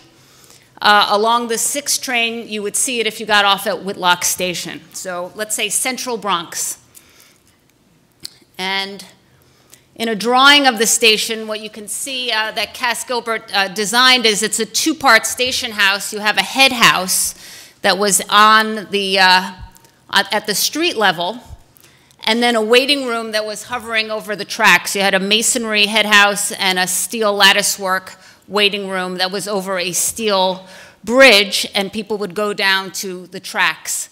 Or you could continue to Edgewater Road along the Bronx River. So there was a bridge taking you to a road from one side at Westchester Avenue to the Bronx River. And this was the station, a drawing of that. And just to situate you a little bit of where it is, here's New York. The 13 lines were to go from Port Morrison, the Bronx, to New Rochelle. 13 station stops right here. And this is in New York, New Haven. You can see a little bit of what the railroad was. Most of it has been absorbed by Amtrak. So where were these 13 station stops going? What was so exciting about making these at the time? You know, the Bronx was a place for amusements, let's say weekend amusements. You had the Morris Park racetrack, where you had cars racing, and then more relaxation. There was a monorail to City Island that you could go and relax by the Long Island Sound. And at Glen Island, which was a little island right off of New Rochelle, you had a casino place that you would go on the weekends. And what's more, a great amusement park was something that was considered the first amusement park. And the dip was completed the same year as the station house. Well, none of that exists today. All of that's gone. All of these monuments, let's say, of Bronx of the turn of the 20th century. But we still have the station. And here is the station today. You can see it. You probably recognize it from the drawing, but much has changed in terms of the location, where it is, right? It's in the middle of a great, let's say, a morass of infrastructure everywhere. You have Amtrak, which is there. You have the Sheridan Expressway. You have the 6-line station. And yet you still have a neighborhood, a big neighborhood, a growing neighborhood right around it, on all sides of it. So here you see the station house, and it's really been derelict since the 1930s. But it stands there, and there's a beauty to it, and people in the neighborhood who know it are proud of this building, and they see it as a marker in their community. And just to show you a few images, the station is tiled in polychrome terracotta, and this is the waiting room. You can see this a little bit left of the steel lattice work, and the bridge that's been cut off. So basically, over the years, little parts have been taken away from the station, and you'll see a little bit of that more later. And the bridge that was leading you to Edgewater Road was cut off. So it's just kind of an amputated bridge. Some more views from the Sheridan. You can see the back. One of the verandas has been bricked in, which actually has preserved some of the details on the inside, but from the outside, you know, parts have been covered. There's some graffiti on it as well. But there is some beauty too. A lot of the ornament still remains, and you can see the New York, New Haven, and Hartford symbol there, and Westchester Avenue, New York, New Haven, and you can see that there's a lot of the original detailing. I'd just like to mention, you see to the left, actually, like the veranda in the Bloomingdale Asylum building that Jorge was speaking about this morning. This portico was removed when Robert Moses put the off-ramp of the Sheridan Expressway, exit 3, when you drive, if you drive.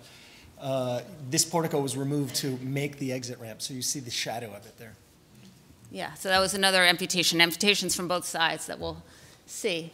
But we got to go in one day. It's actually closed off, but Amtrak let us go inside one day. They opened the door and let us in so we could see what was going on. And basically a study was done of the building in 2006 that ascertained that the head house is actually in good structural condition, and a lot of the detailing is maintained there, whereas the waiting room is not. Right. Okay. It's suffered. It's suffered. But there's some, on the outside, there is a nice, there is some of the terracotta tile that's still there. So it's not nothing, but when you look inside, you can see that the structure is in trouble, is compromised here.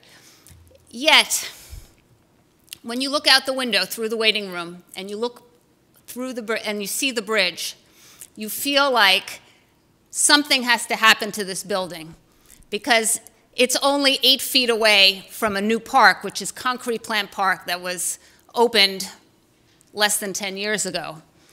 And here you can see kind of that extension, the bridge wanting to go across and be part of this park. You see this road, and this is in the winter, but if I show you also in the summer, there was a Transit Mixed Concrete Corporation that was repainted.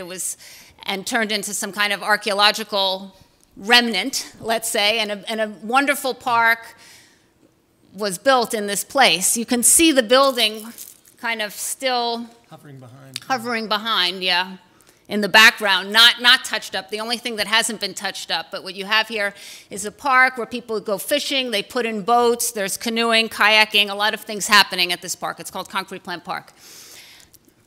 Amanda, one thing, go back one slide, or two, actually. Yeah.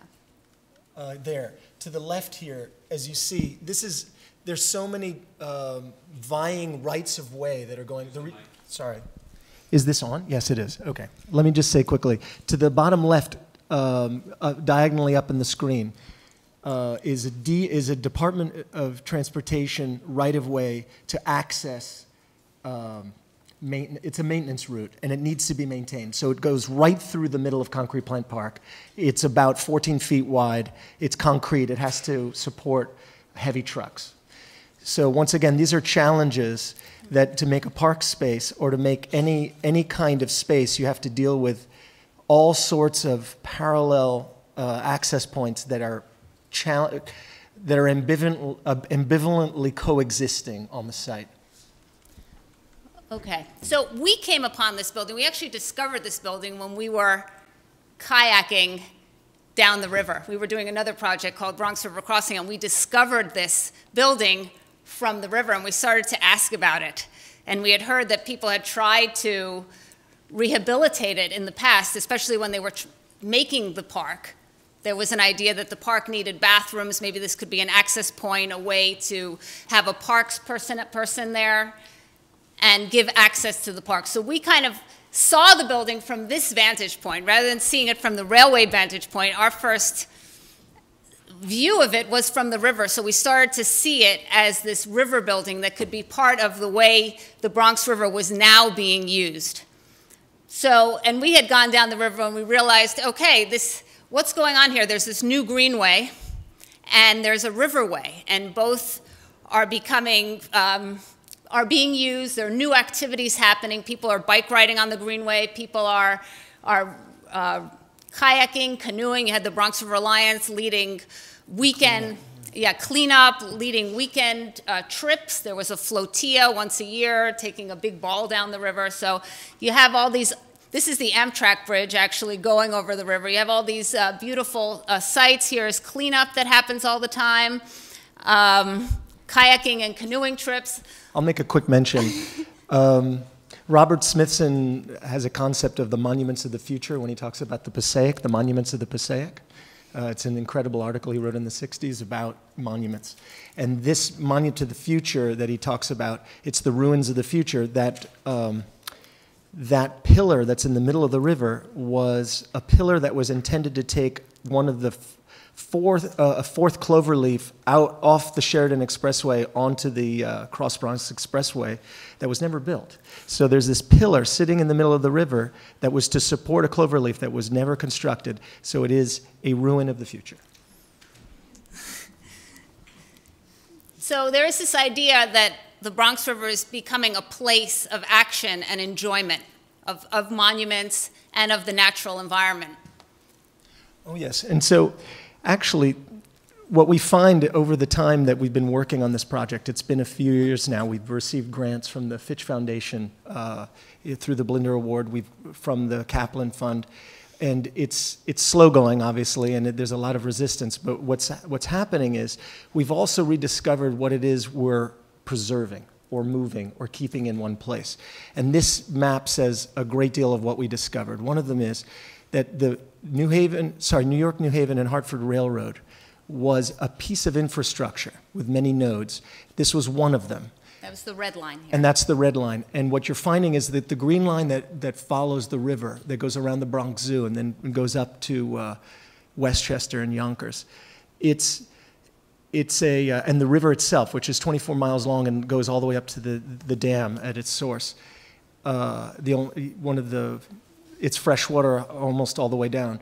These are pieces of infrastructure that by having gone bankrupt and having become abandoned, these nodes along J.P. Morgan's railroad could be repurposed as a new infrastructural system, one that is emerging now, which is the Greenway and the Blue Way, let's call it. And this is where we saw this ex-situ preservation having legs. Yeah, so it's this idea of a network transfer. You take one network, which is defunct in terms of these station stops, and you transfer it to a new network that's growing and that's building. And this is kind of a diagram of what that means to do that transfer. How do we take the station and make it something that was useful to one piece of infrastructure and move it both conceptually and physically so that it could be part of a new network? And just to situate you a little bit more specifically about this site of the Westchester Avenue Station.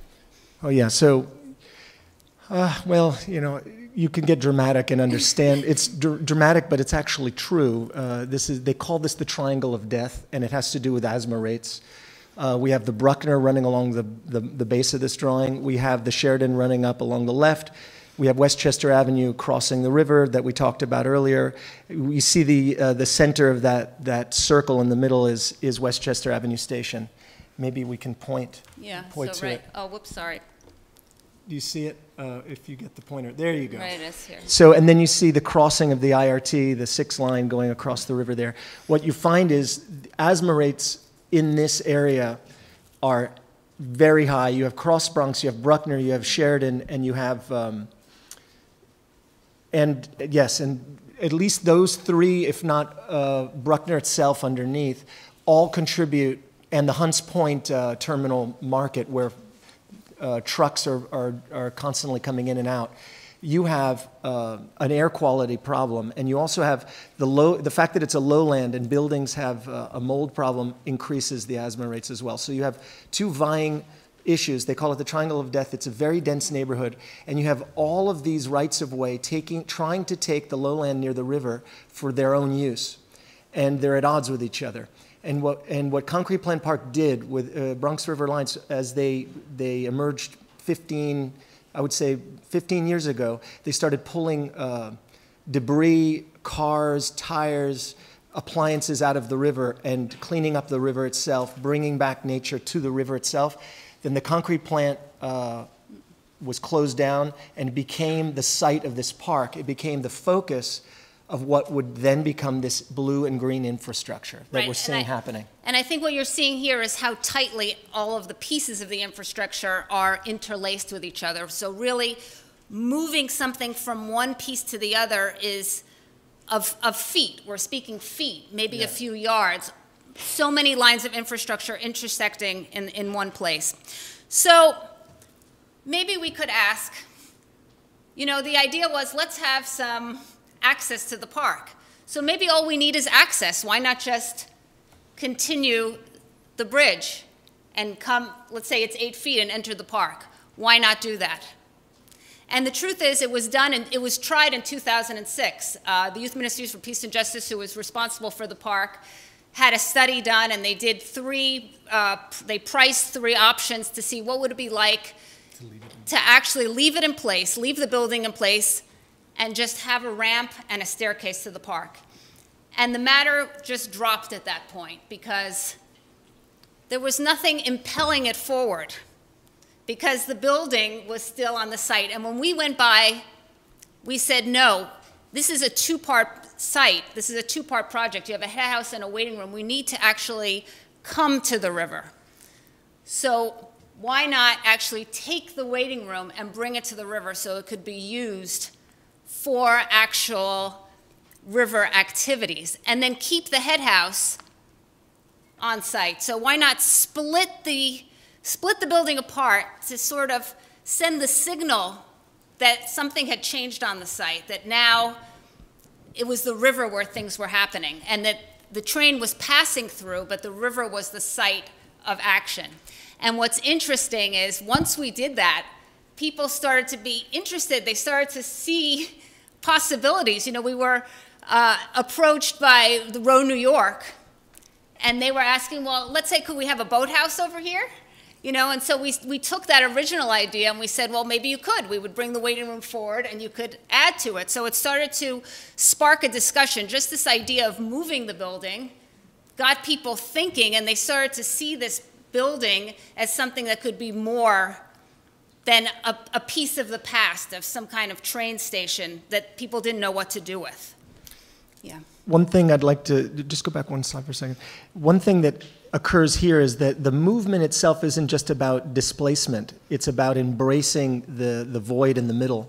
We talked earlier about the amputation of the parts of this building, the portico to the right, which got shaved off in the off-ramp, the bridge that got cut off in the right-of-way to the river. The in-between gets preserved once the building is moved. So there's that splitting, but you're also embracing the bridge, the right-of-way across. So there's something about that. Yeah, so, and just to show you one of the original drawings to understand the waiting room on the bridge. But I want to, and this is another, we want to show you a video that talks a little bit more about it, but just to explain a little bit about the site, the striping, you know, this idea about moving this building.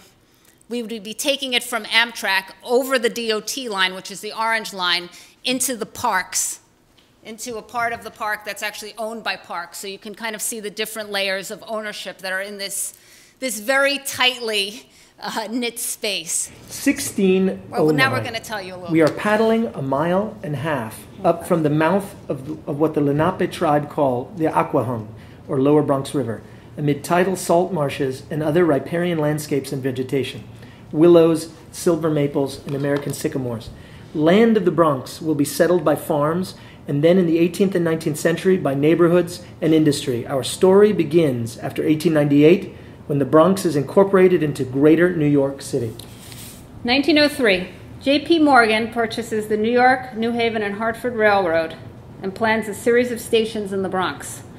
The architect Cass Gilbert, known for his 1899 commission for the United States Custom House at Bowling Green, is selected to design the new station houses. Westchester Avenue Station, situated over the railway along our stretch of river, is a structure clad in exposed steel and tiles of polychrome terracotta, bringing pedestrians smoothly from street level above to tracks below through an arched entry hall tower and vaulted waiting room, down open stairs, outdoors, to platforms.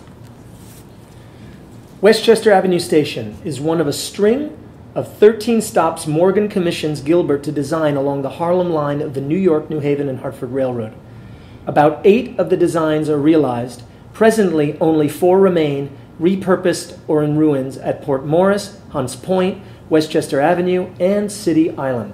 A limitation of the New York, New Haven, and Hartford Railroad is that it does not reach Grand Central Terminal. Morgan anticipates that the city's heart will shift northward to 135th Street, but 1960 New York City zoning laws leave the terminus isolated and remote from mainline nodes of New York City transit infrastructure.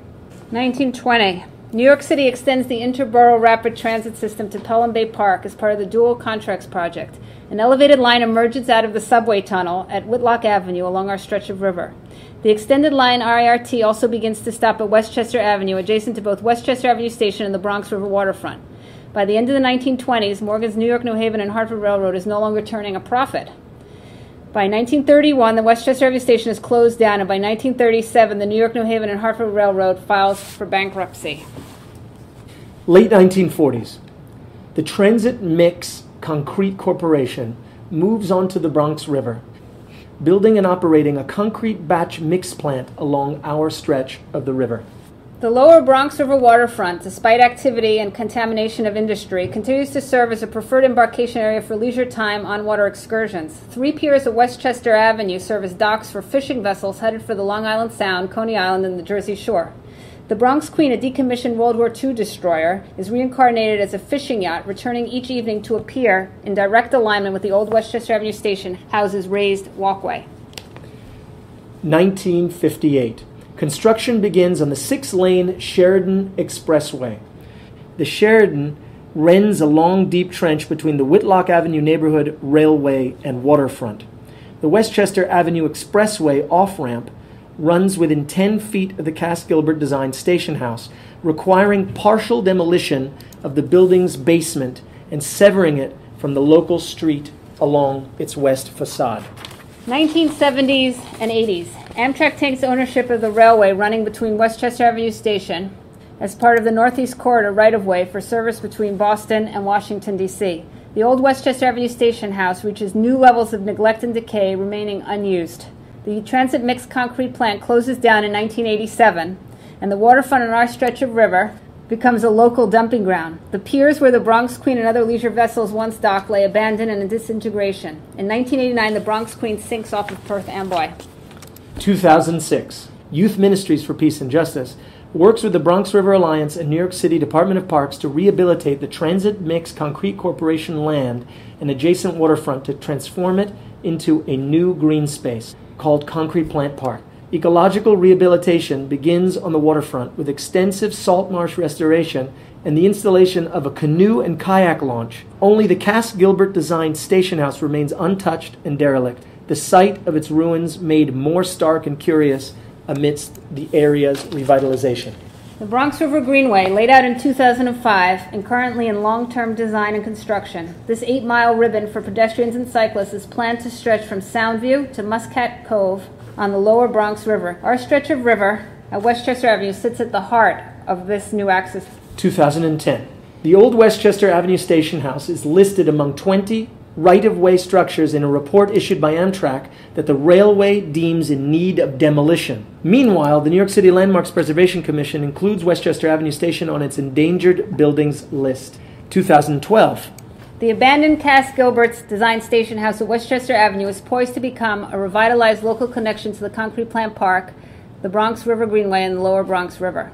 Tower Entry Hall. At street level, steps away from the elevated Whitlock Avenue stop of the 6 train on Westchester Avenue, an entry hall invites passers-by to the park, greenway, and river. Waiting room, down by the river.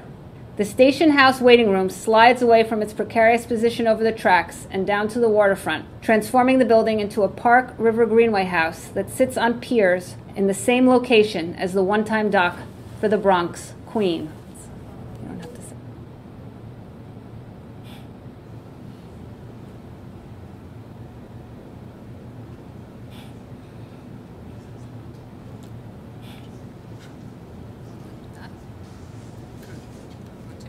All right, say something about.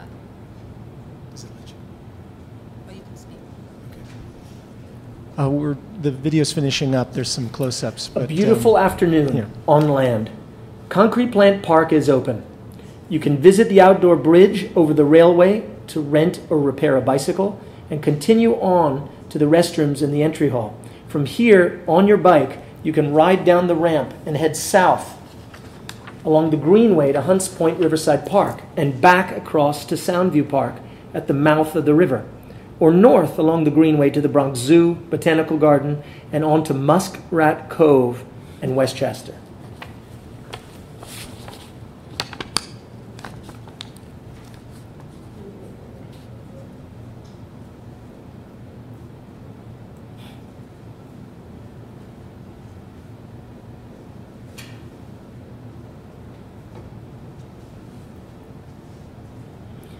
On water. Here we are paddling 1.5 miles up from the mouth of the Aquahung, amid restored and thriving 21st century tile salt marshes, willows, silver maples, American sycamores, industry, neighborhoods, and infrastructure. The transformed old Westchester Avenue Station House transports us there. Great. So with this finishing image sort of closing the circle of what we see as the move of infrastructure, and that indication in the building itself. There's a resistance, too. We found that this idea of moving monuments, part of the idea of moving a monument isn't that it's easy. Part of it is that there's friction, that there's resistance, and that the little motion that is engaged in that resistance makes for much more meaning.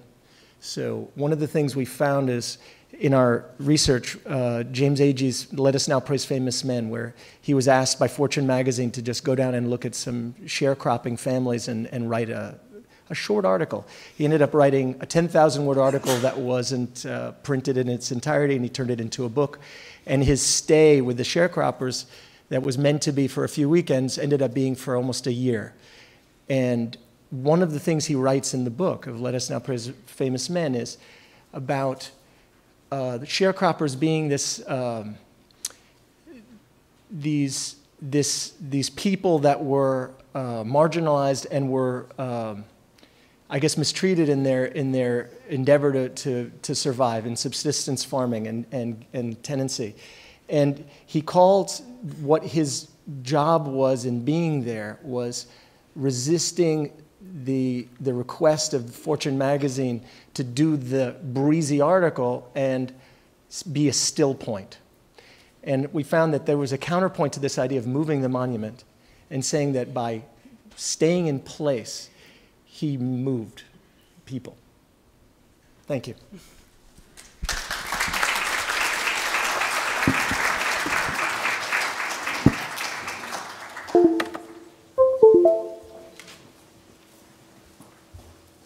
Thank you very much, Amanda and Alex. And finally, I would like to invite Michael Isabel to speak about Prototype 180 on behalf of Mary Ellen Carroll.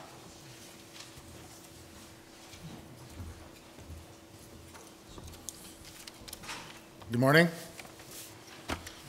Mary Ellen was here. Unfortunately, she had to leave quite suddenly, so I will be Mary Ellen Carroll today.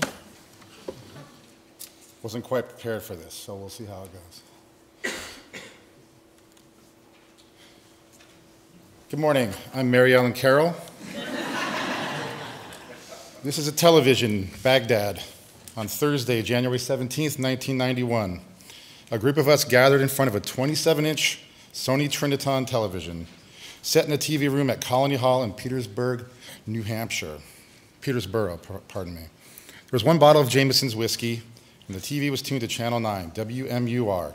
It was broadcasting CNN headline news over an analog signal. The video being broadcast showed the first U.S. bombing raids in Baghdad. It was the official start of the Persian Gulf War, codenamed Operation Desert Storm, colloquially known as the Gulf War. 4-wire. Television equipment was not allowed into Iraq, and journalists were to file from Iraqi state facilities. In anticipation of the war moving to Baghdad, CNN had negotiated ahead of time to install this 4-wire. It is as simple as it looks and is basically 2 open parallel phone lines, one in each direction. CNN had the only live audio coverage from Baghdad, and it was because they had this device for their reports from Baghdad.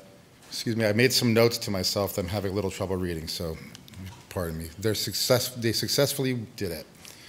I start with this detail in part to begin where the Fitch Colloquium ended last year with its focus on preservation and war, and how we have now shifted to catalytic acts in this year's convening Ex-Situ on moving monuments. This is kind of like my notes on here. It's worth noting, as of writing this, from the most recent statistics from the UNHCR, that an unprecedented 65.6 million people around the world have been forced to move from their homes. Among them are nearly 22.5 million refugees, over half of whom are under the age of 18.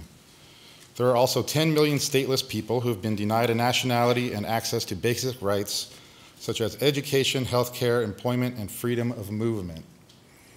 But those UN figures do not include the most recent natural disasters or acts of God in insurance parlance of the hurricanes, fires, and devastation that has been wreaked, not to mention the turmoil of our current political state. It never seems that it can get any worse, and then. I returned to my studio late that evening in 1991, and after rereading some notes that I had brought from my microfinance and development work and the building and utility projects I did in the Philippines in the 80s, I added this subject card, policy, to my index system. I often work with unsuspecting materials that include the law, radio frequency, IP, etc. Okay, I'm going to go back. There are two key things to point out from this card from 1991. First, that we are still living in the political epoch. Secondly, the use of policy as a material. I was also thinking about performance and movement and what and how causes things or people to move. 10 years later, stuck in traffic on the 405 freeway after a critical theory seminar I taught at UC Irvine, I was there because there was finally evidence that the students in the seminar were actually thinking. I had missed my 15-minute window to avoid traffic, and it would take me 4 hours to drive back to LA. Our discussion was on America and movements. The readings were taken from Stein's lectures In America and Baldwin's The Fire Next Time. I like to think that their ability to think that day can be attributed to those texts, and as Stein wrote, it is true that generations are not of necessity existing, that is to say, if the actual movement within a thing is alive enough. A motor goes inside of an automobile, and the car goes. In short, this generation does not connect itself with anything. That is what makes this generation what it is and why it is American. And this is very important in connection with portraits of anything, and I say portraits and not description. Spiral jetty. The next week I began discussing the impact that the GI Bill had on art and architecture post-World War II and the creation of VHA and FHA in ring cities and the development of land art. Sun tunnel. I returned to that subject card on policy and the notes from a conversation I had recently in Las Casas with Donald Judd in 1992 about the importance of the final decision to locate his work in the US rather than in Mexico as he'd originally intended. It was in 1999 when I typed the following: in a bungalow on the border between LA and Santa Monica. Okay. This is Bilbao, flooded.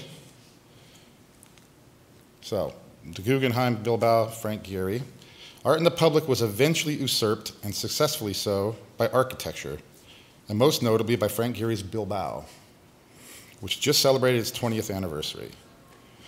We are all familiar with that portrait and its evolution and how most art in the public is so utterly successful at failing, and the grafting of art as forms onto and as architecture is less so as the financing mechanisms were integrated into the building facade.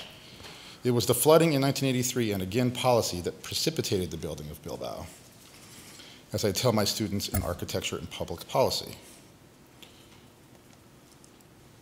Traffic on the 405. Architecture is inherently a political act. Okay. Now, this is a description of prototype 180. I'll read it to you. To make a work of art whose process will make architecture perform in the age of the political, and to treat policy as a ready-made. The catalytic moment will be the revolution of a structure and its surrounding property, 180 degrees. Following the rotation, everything about the building and its surroundings as a system will be reconsidered and, if necessary, redesigned and manufactured as the work of art. I had no idea where this would be, but in reflecting on Judd's advice to me, I began to narrow my focus to the US to identify where it would be possible to utilize policy as the next expansion of the foundation of the work and as a material itself. It was also to cite the work in an urban location and with the consideration that it would be necessary for something to be done, but to avoid the snare of artist as displacer, gentrifier, or developer. Houston selected itself as the site, as it is the largest city in the United States without zoning. There's no zoning in Houston. There's not little zoning, nor is there zoning, like there's no formal land use policy. But there is a policy that reflects a culture of free enterprise, a wildcatting mentality that was developed from real estate and the Allen brothers, who were originally from New York. The planning policy, or an ad hoc form of what is not zoning and land use measures, include an array of deed restrictions, density zones, tax increment reinvestment zones, airports, buffering zones, historic preservation, and lot sizes. But there is not a comprehensive plan that is for the greater good, for the greater all. They've tried to pass zoning 3 times, but has always been voted down. By the way, a zoned Houston would have caused an equivalent amount of flooding from Harvey, and perhaps that is a suggestion for next year's Fitch Colloquium on acts of God, be they natural or how ideological shifts affect building typology. There are 2 words for this, Joel Osteen, and it is Joel Osteen, and the conversion of the basketball arena into a giant television studio. So if you're not aware of this former Houston Rockets stadium, now a mega church. 3,579 people have been a part of Prototype 180 since the start of 1999. Okay, mapping Houston, and there were a number of items that we were looking at, but these areas were the policy blind spots, first ring post-war developments that are just outside Houston. So here's a detail of the area, Sharpstown. Okay. A hurricane hit in 1961. So this must be in Sharpstown. 6 days later, the Sharpstown Center, gigantic shopping mall, was there. Ted Kennedy cut the ribbon.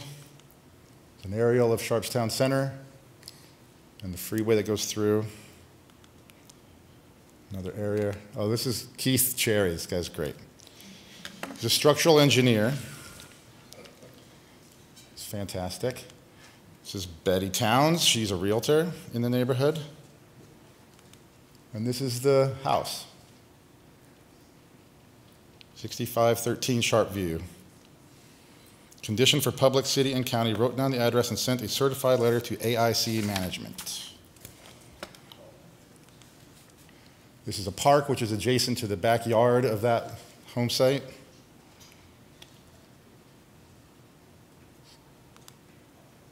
So you see on the left, it's a rectangular lot. The park's right at the back. The house is situated towards the front of the property. And that's an after idea. Okay, let's see.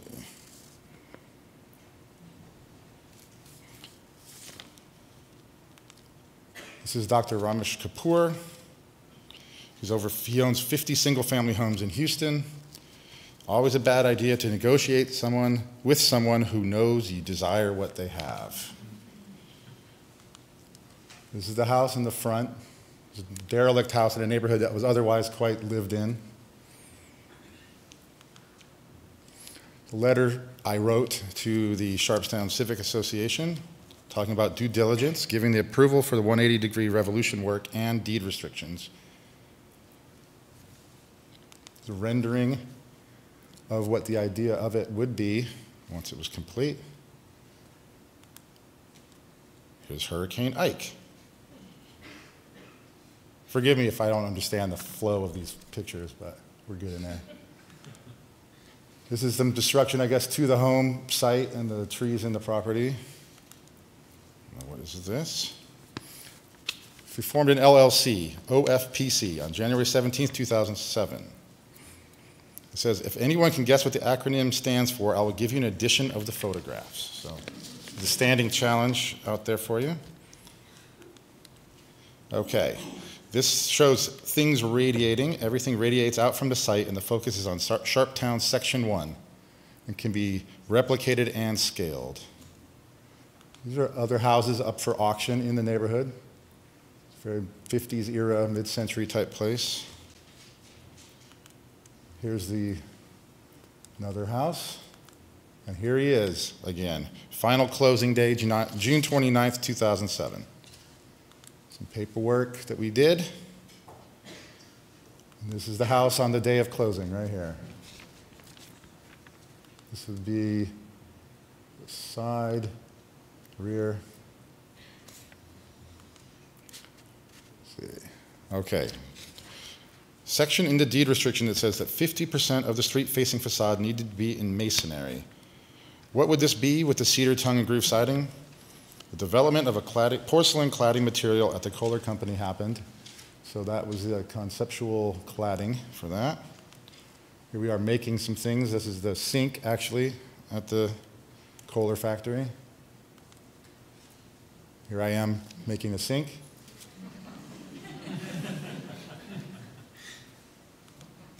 There it is. Here it is in a collector's home. Okay, Rice University. We partnered with the Rice Building Institute in the fall of 2008 and designed a water system. This is a rendering of that happening. Designed a new water system with the City of Houston to retrofit the existing systems in the areas. We installed beehives and had permaculture classes, also a good security measure. Here's some names of graduate students who've worked on and volunteered with the area to help make maps and everything for the project. This is some REEP weatherization program information.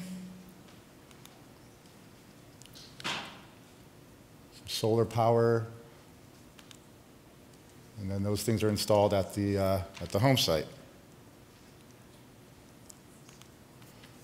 Here I am speaking at a mayoral forum on land use.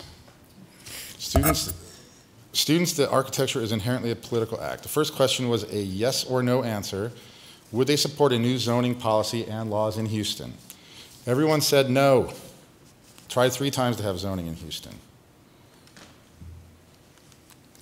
This is our high-grow thing that we designed. It was an inspiration in the ball court in Amsterdam, so that the balls do not go into the canals from the playground.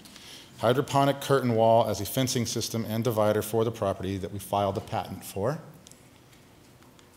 This is the patent. This is kind of a rendering of it. So along the side of the house that would be. A little more of a detail for you.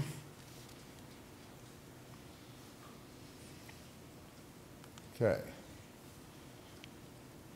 Prototype 180 and innovation territory became the identity for the work, but that it would be open to respond or move within the time it is existing. And this is Terry Riley's composition. So there's more information about the super Wi-Fi network that was set up with some people from Rice,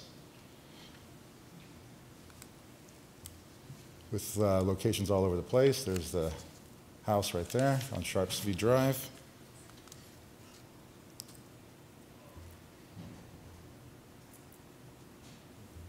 Okay. This is another part of that process. Here's the mall.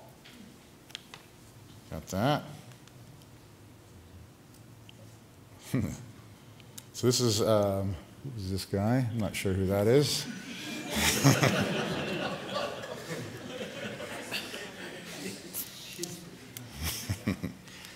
This is Rick Perry. I think you guys all know who Rick Perry is. Former governor of Texas and the Texas Energy Secretary. He's the current Energy Secretary, I believe. Yeah. When he remembered what that department did and was. So here's some more. So this has got to do with another solar panel on the roof of the building, or another building. Here we are back at the home. This is the north facade. The front is brick. We're about to have the final moment, and there's a question of what is the work of art. For those that may have a more conventional notion, one thing is that the detritus is not used as a material. Autonomy, hence the diptych, is the final moment before the work for the revolution was started. Photography as another form of preservation with an 8x10 camera, 30 by 40 inch C prints, front and back. Open the next edition on November 11th. Okay. So here's the back. Now this is the beginning of the actual process to move this building.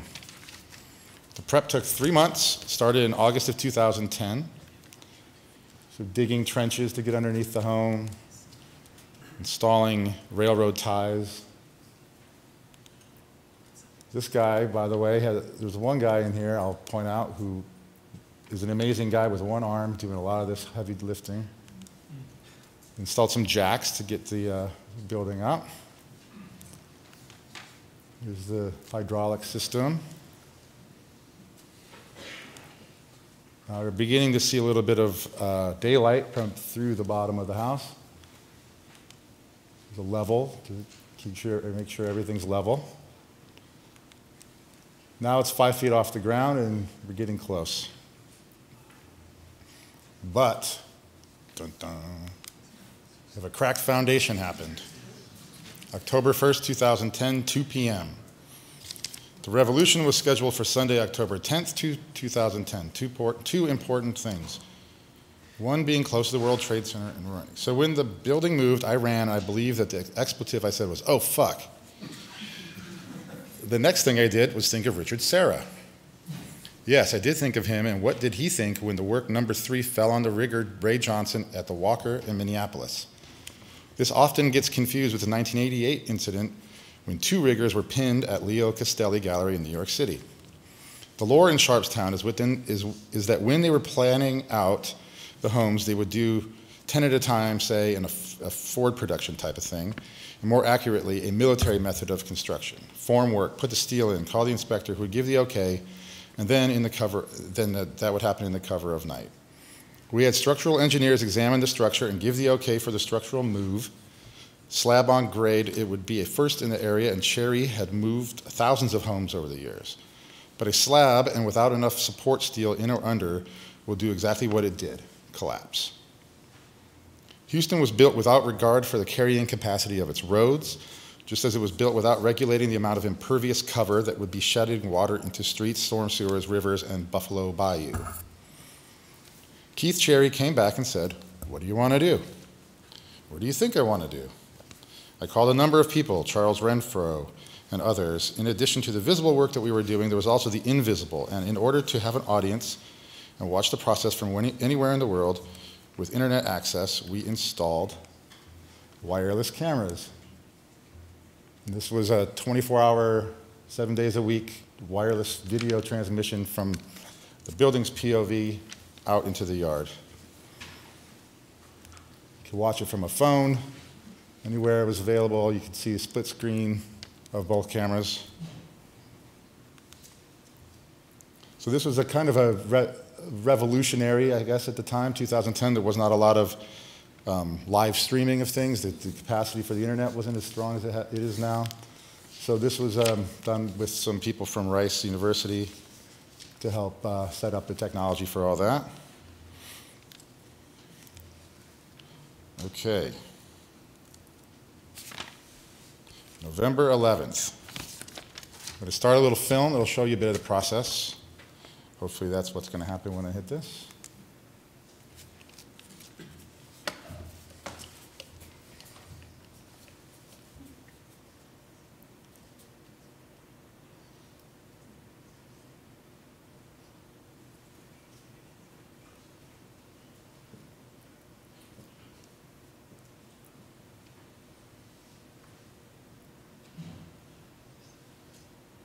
If you keep looking to the right, there's a woman standing on her roof. She's very upset about the whole thing happening, so that's something to keep in mind.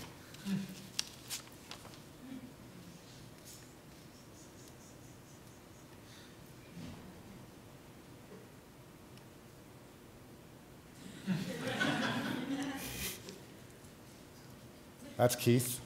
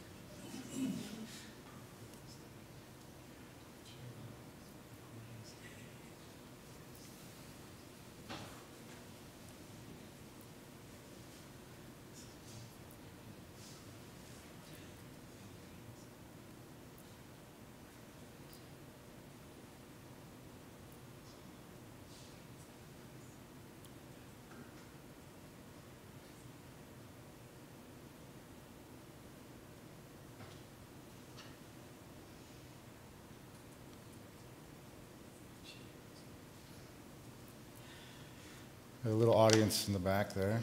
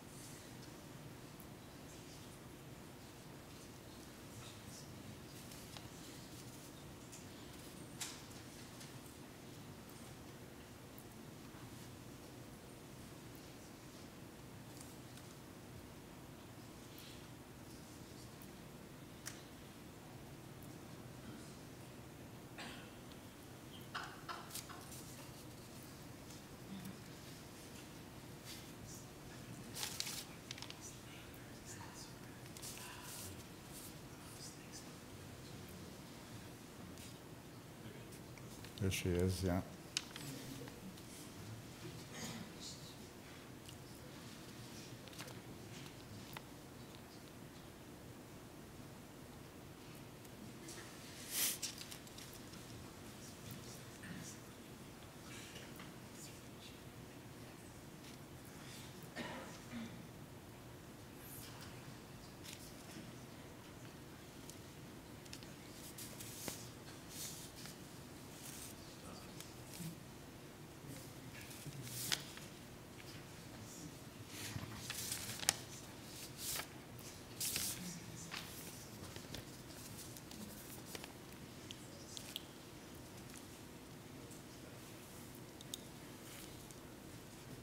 You get the idea, I think. Okay, so this is sort of the stills of the same process. Moving it out into the street. There it is empty, and as I wrote here earlier, the site empty. Seeing the county from the city, separating the sculpture from its plinth, imagining the public space and what would the expansion of the park be, and would it be from the city moving to the county, or the county moving to the city line? This is right on the line between the city proper and the county that's adjacent. Bringing it back in. It's an aerial of that. A new foundation was poured, and with enough steel, we put it down, reconnected it to the foundation. When they started to anchor the structure, or the panaceo, as I had everyone who spoke Spanish working on it calling it, we noticed another issue. The structure was bow-legged, as someone mismeasured and made it 10 inches larger. So that's a bit of a problem. Okay, so this is going to talking a little bit about some of the distribution and dissemination of the project. We had a GSAPP exhibition from February to April of 2011, policy timeline that we have continued to make additions in an ongoing basis. There's a diptych here from the exhibition. The video you just saw right there. Here's the model that we had built. Showing it, you can flip it over and you see the other side. There's my sink that I made. This is a display of the process and the paper trail to get this all done. We had a lot of dealing with the city of Houston to make this happen. Here's some more stills from it. Process. Documentation of process. As documentation, not as a work of art, when the foundation or what has been described as the ass falling out of the house happened, it became a thicker narrative. Okay. The live stream from the site. We continued to have that going after we moved the house. And then there was a drought, barren land. I want to go back to the site and remember that Houston is a swamp. The majority is clay with topsoil, but it is a swamp. So first of all, to build with a slab-on-grade method is problematic, perhaps naive, but also over 100 days of over 100-degree temperatures. That would kill most living things, but it didn't. And what we became extremely enthusiastic about was that this would be our plant specimens. So I had botanists from A&M, Rick Perry's alma mater, and Rice and U of Houston, et cetera, to come out and start to create a taxonomy of what was growing on the property. Such as this. We take images of each plant or grass or tree or whatever was surviving in that heat. That was until I received a letter from the Civic Association requesting that a lawn was planted and mowed.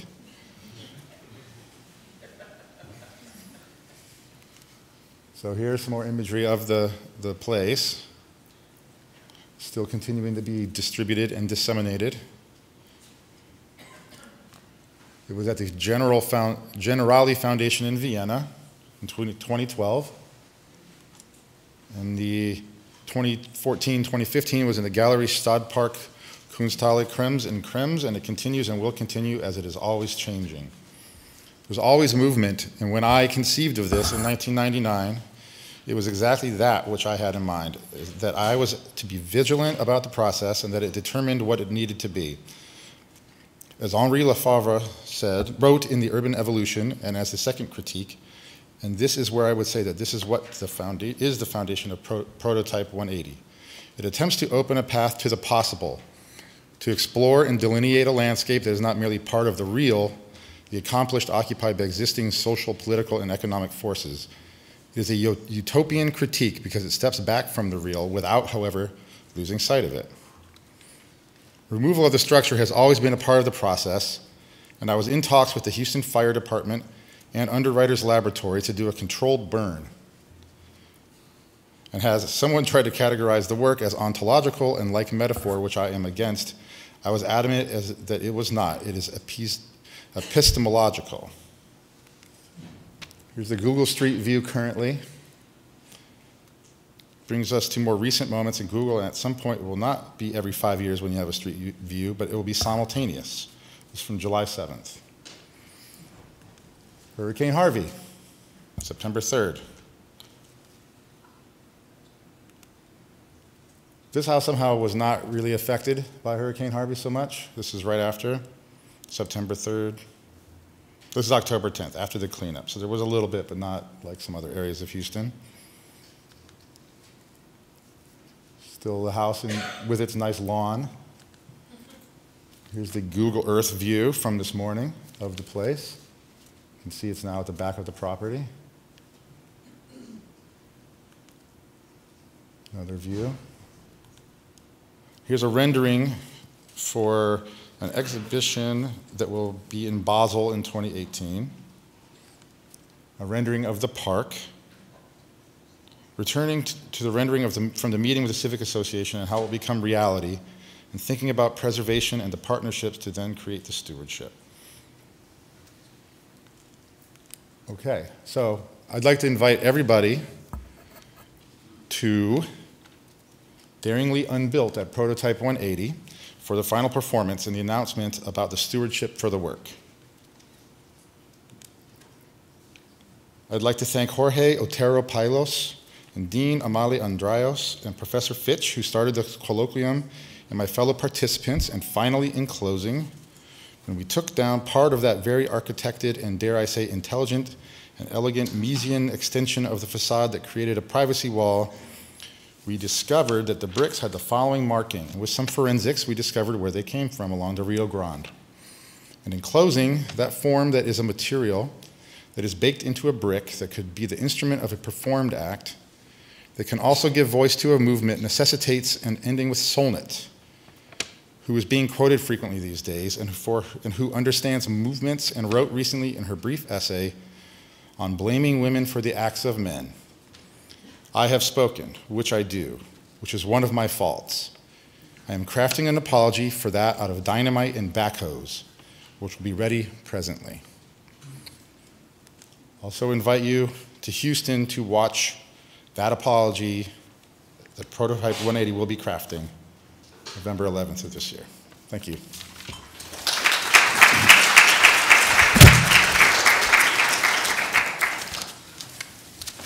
Thank you very much, Michael, for pinch hitting under very, very last minute conditions. I'd like to invite all the speakers from the morning panel to please join us at the table. The best laid plans in this realm of managing the built environment oftentimes don't translate to time either. So we only have a few minutes for questions because we definitely want to get you out for lunch by 12:15. So I will start off the conversation and hopefully we can continue some of this dialogue through other sessions throughout the day.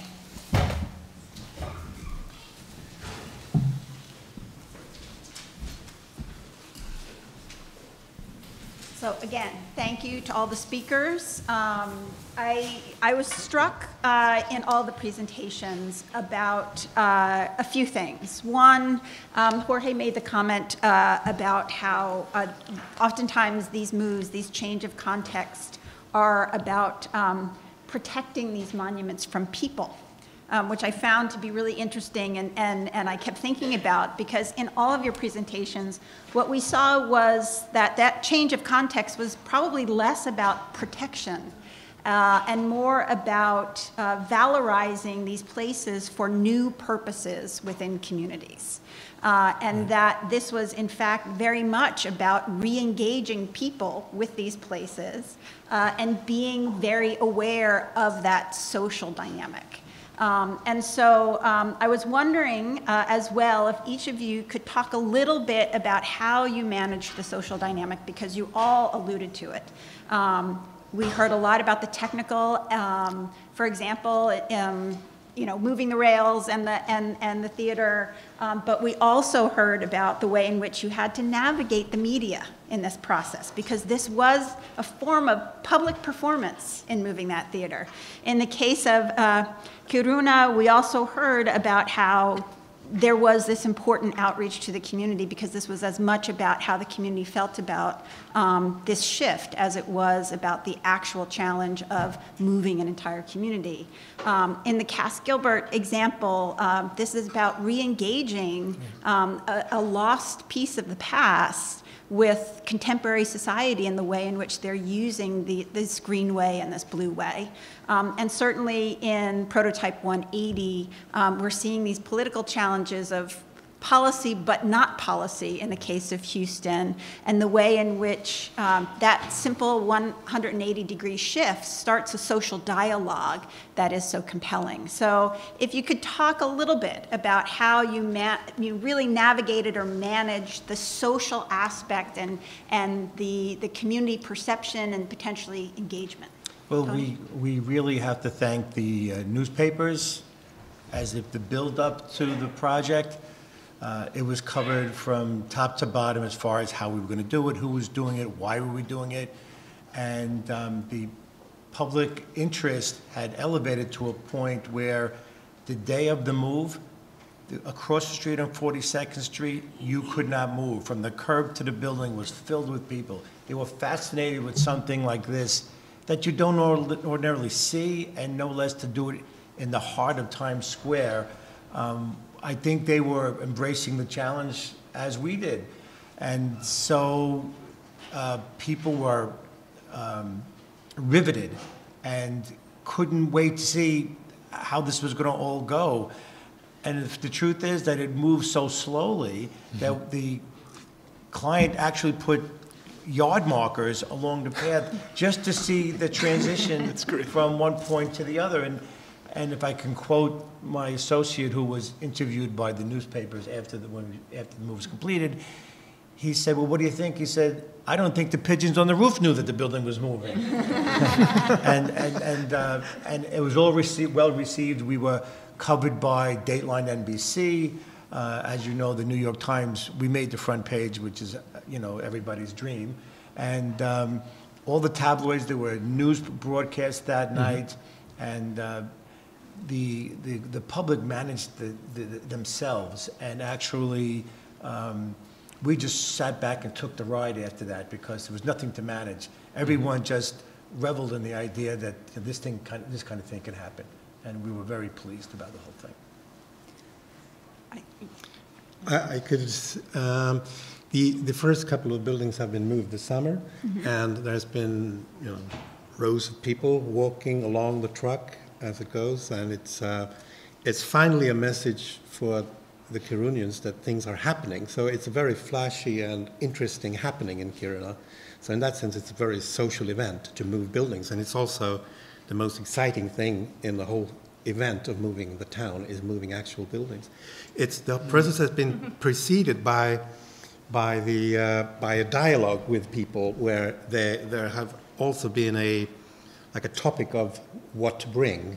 That's been something that the community or the town, the local authority has cared about. And then in the end, it is a conflicted political process with a mining company, with their experts, and thinking about practical things and economy and things like that, and then the town, or the other side, the experts from the national government who care about the national interests, and then the town. And usually the town is in between these two other parts, and they are the ones to care for what people want to bring, and that is a political hot issue. And then the third aspect of it will be when they've chosen the buildings and they put in the new town. What I didn't say were that there are a lot of conflicting interests in putting them in different places. For example, the Sami people have long been not so well taken care of by the church. The church and the Sami people have a conflicted history. And so that plays out in the town design. And we're not putting them right beside each other. So then it becomes a very social event. Yeah, I would say our project was social from the start. We discovered the building going down the river with the Bronx River Alliance, with Youth Ministries for Peace and Justice, and about 50 kids, high school students from the Bronx. So we discovered the building in a social framework, and it's never left that framework, except for actually being at our desks and working on the project. It's really been about discovering the project together, showing the project. So at this point, we've presented this project in so many places in the Bronx, in community board meetings, at the Bronx River Alliance's Winter Assembly. We've talked about it, and I was telling someone earlier today, it's already become a way people are thinking about the project, even though it hasn't moved yet.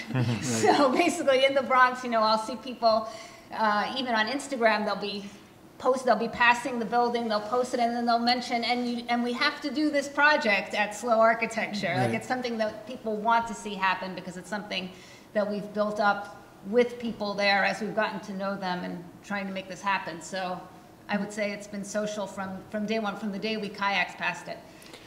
There is something charged in all the things we've done this morning. It has to do with that anticipation of motion, that it's definitely about the charge. You actually sense the sparks of the charge that Jorge began this morning with, which is that it excites something in us that we know that buildings are immovable mentally, so the moving of them requires of us a change in our own thinking. And it creates tension, anticipation, and kind of an excitement, positive and negative. There's a worry, but there's a wonder. And we definitely feel it. I think people want the Bronx to improve, and I think that they see this as almost an embodiment of that chance for improvement when they see the building about to move. I can speak just from my experience, having been the documentarian covering the process, interviewing neighbors, and kind of watching the process unfold from the beginning. It's obviously social in that it was being purposely put out into the world via a live feed, which is quite boring to watch, but it's POV of a house. As much coverage as Mary Ellen could get through newspapers locally or whatever, and then the people who actually lived in the neighborhood, as you saw the lady on the roof. I think because it's a house that moved into the street and reparked itself at basically flipping the property, most people didn't get it at the end of the day. The neighbors were like, why are you doing that? The structural movers had never done that. They typically moved buildings across Houston or picked up an old church from one place and moved it to another place. So you had a crowd, you see the people at the back of the yard, that was kind of an art crowd, invited by Mary Ellen to be a witness to this process. Then you have the neighbors who are inevitably going to show up, and then right around the time that was really happening, school bus let out. So you can't see it in that video, but there are a lot of kids watching this process and not understanding. I think the neighborhood itself, the people in that neighborhood, were glad to see something happen to the property. It had been vacant for 20 years or something, but didn't understand quite what it was that was happening. And then I think you heard me mention that I wanted to do a controlled burn, so burn the house down. The fire department was on board, but the Civic Association in Sharpstown had a problem with it. I think the lady next door probably had a problem with it. So there will be another way that happens on the 11th of November, but I think that just the social aspect of this, it's involving a lot of people from the university. So there's their kind of ripple effect of, what this one group gets to do the live feed, another group is designing the aggro wall, and all those things are kind of coming together and rippling out at the same time. I think everyone uses it as a calling card, something that we've done in the past, kind of show process. And then I think the exhibitions that we do with it, and the showing of it, and Mary Ellen's much more eloquent way of speaking about the project, are how it lives in public life. So that's it. Your comments strike me in this process because in preservation, oftentimes we are very enamored with the before and after photograph.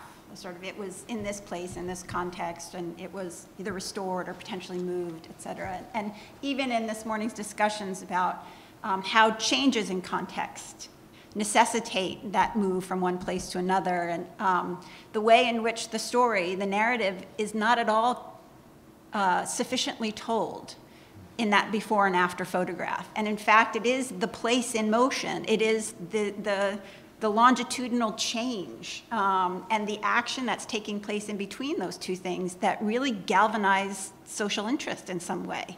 The idea that you are there watching that theater move, or the idea that those first places start to shift and there's a moment for engagement, or that the community really, even if they didn't fully appreciate the dialogue that was being incited through this motion, it actually made them engage in some way. And the fact that you've put an idea on the table that is mobilizing a new kind of social capital, it begs the question that I hope we'll talk about later in the day of sort of how do we not only document that the place in motion, that space in between the before and after photograph, but how do we capitalize on it as preservationists to really bring in more opportunities for engagement? I don't, if anyone wants to comment on that, we have maybe 1 or 2 minutes.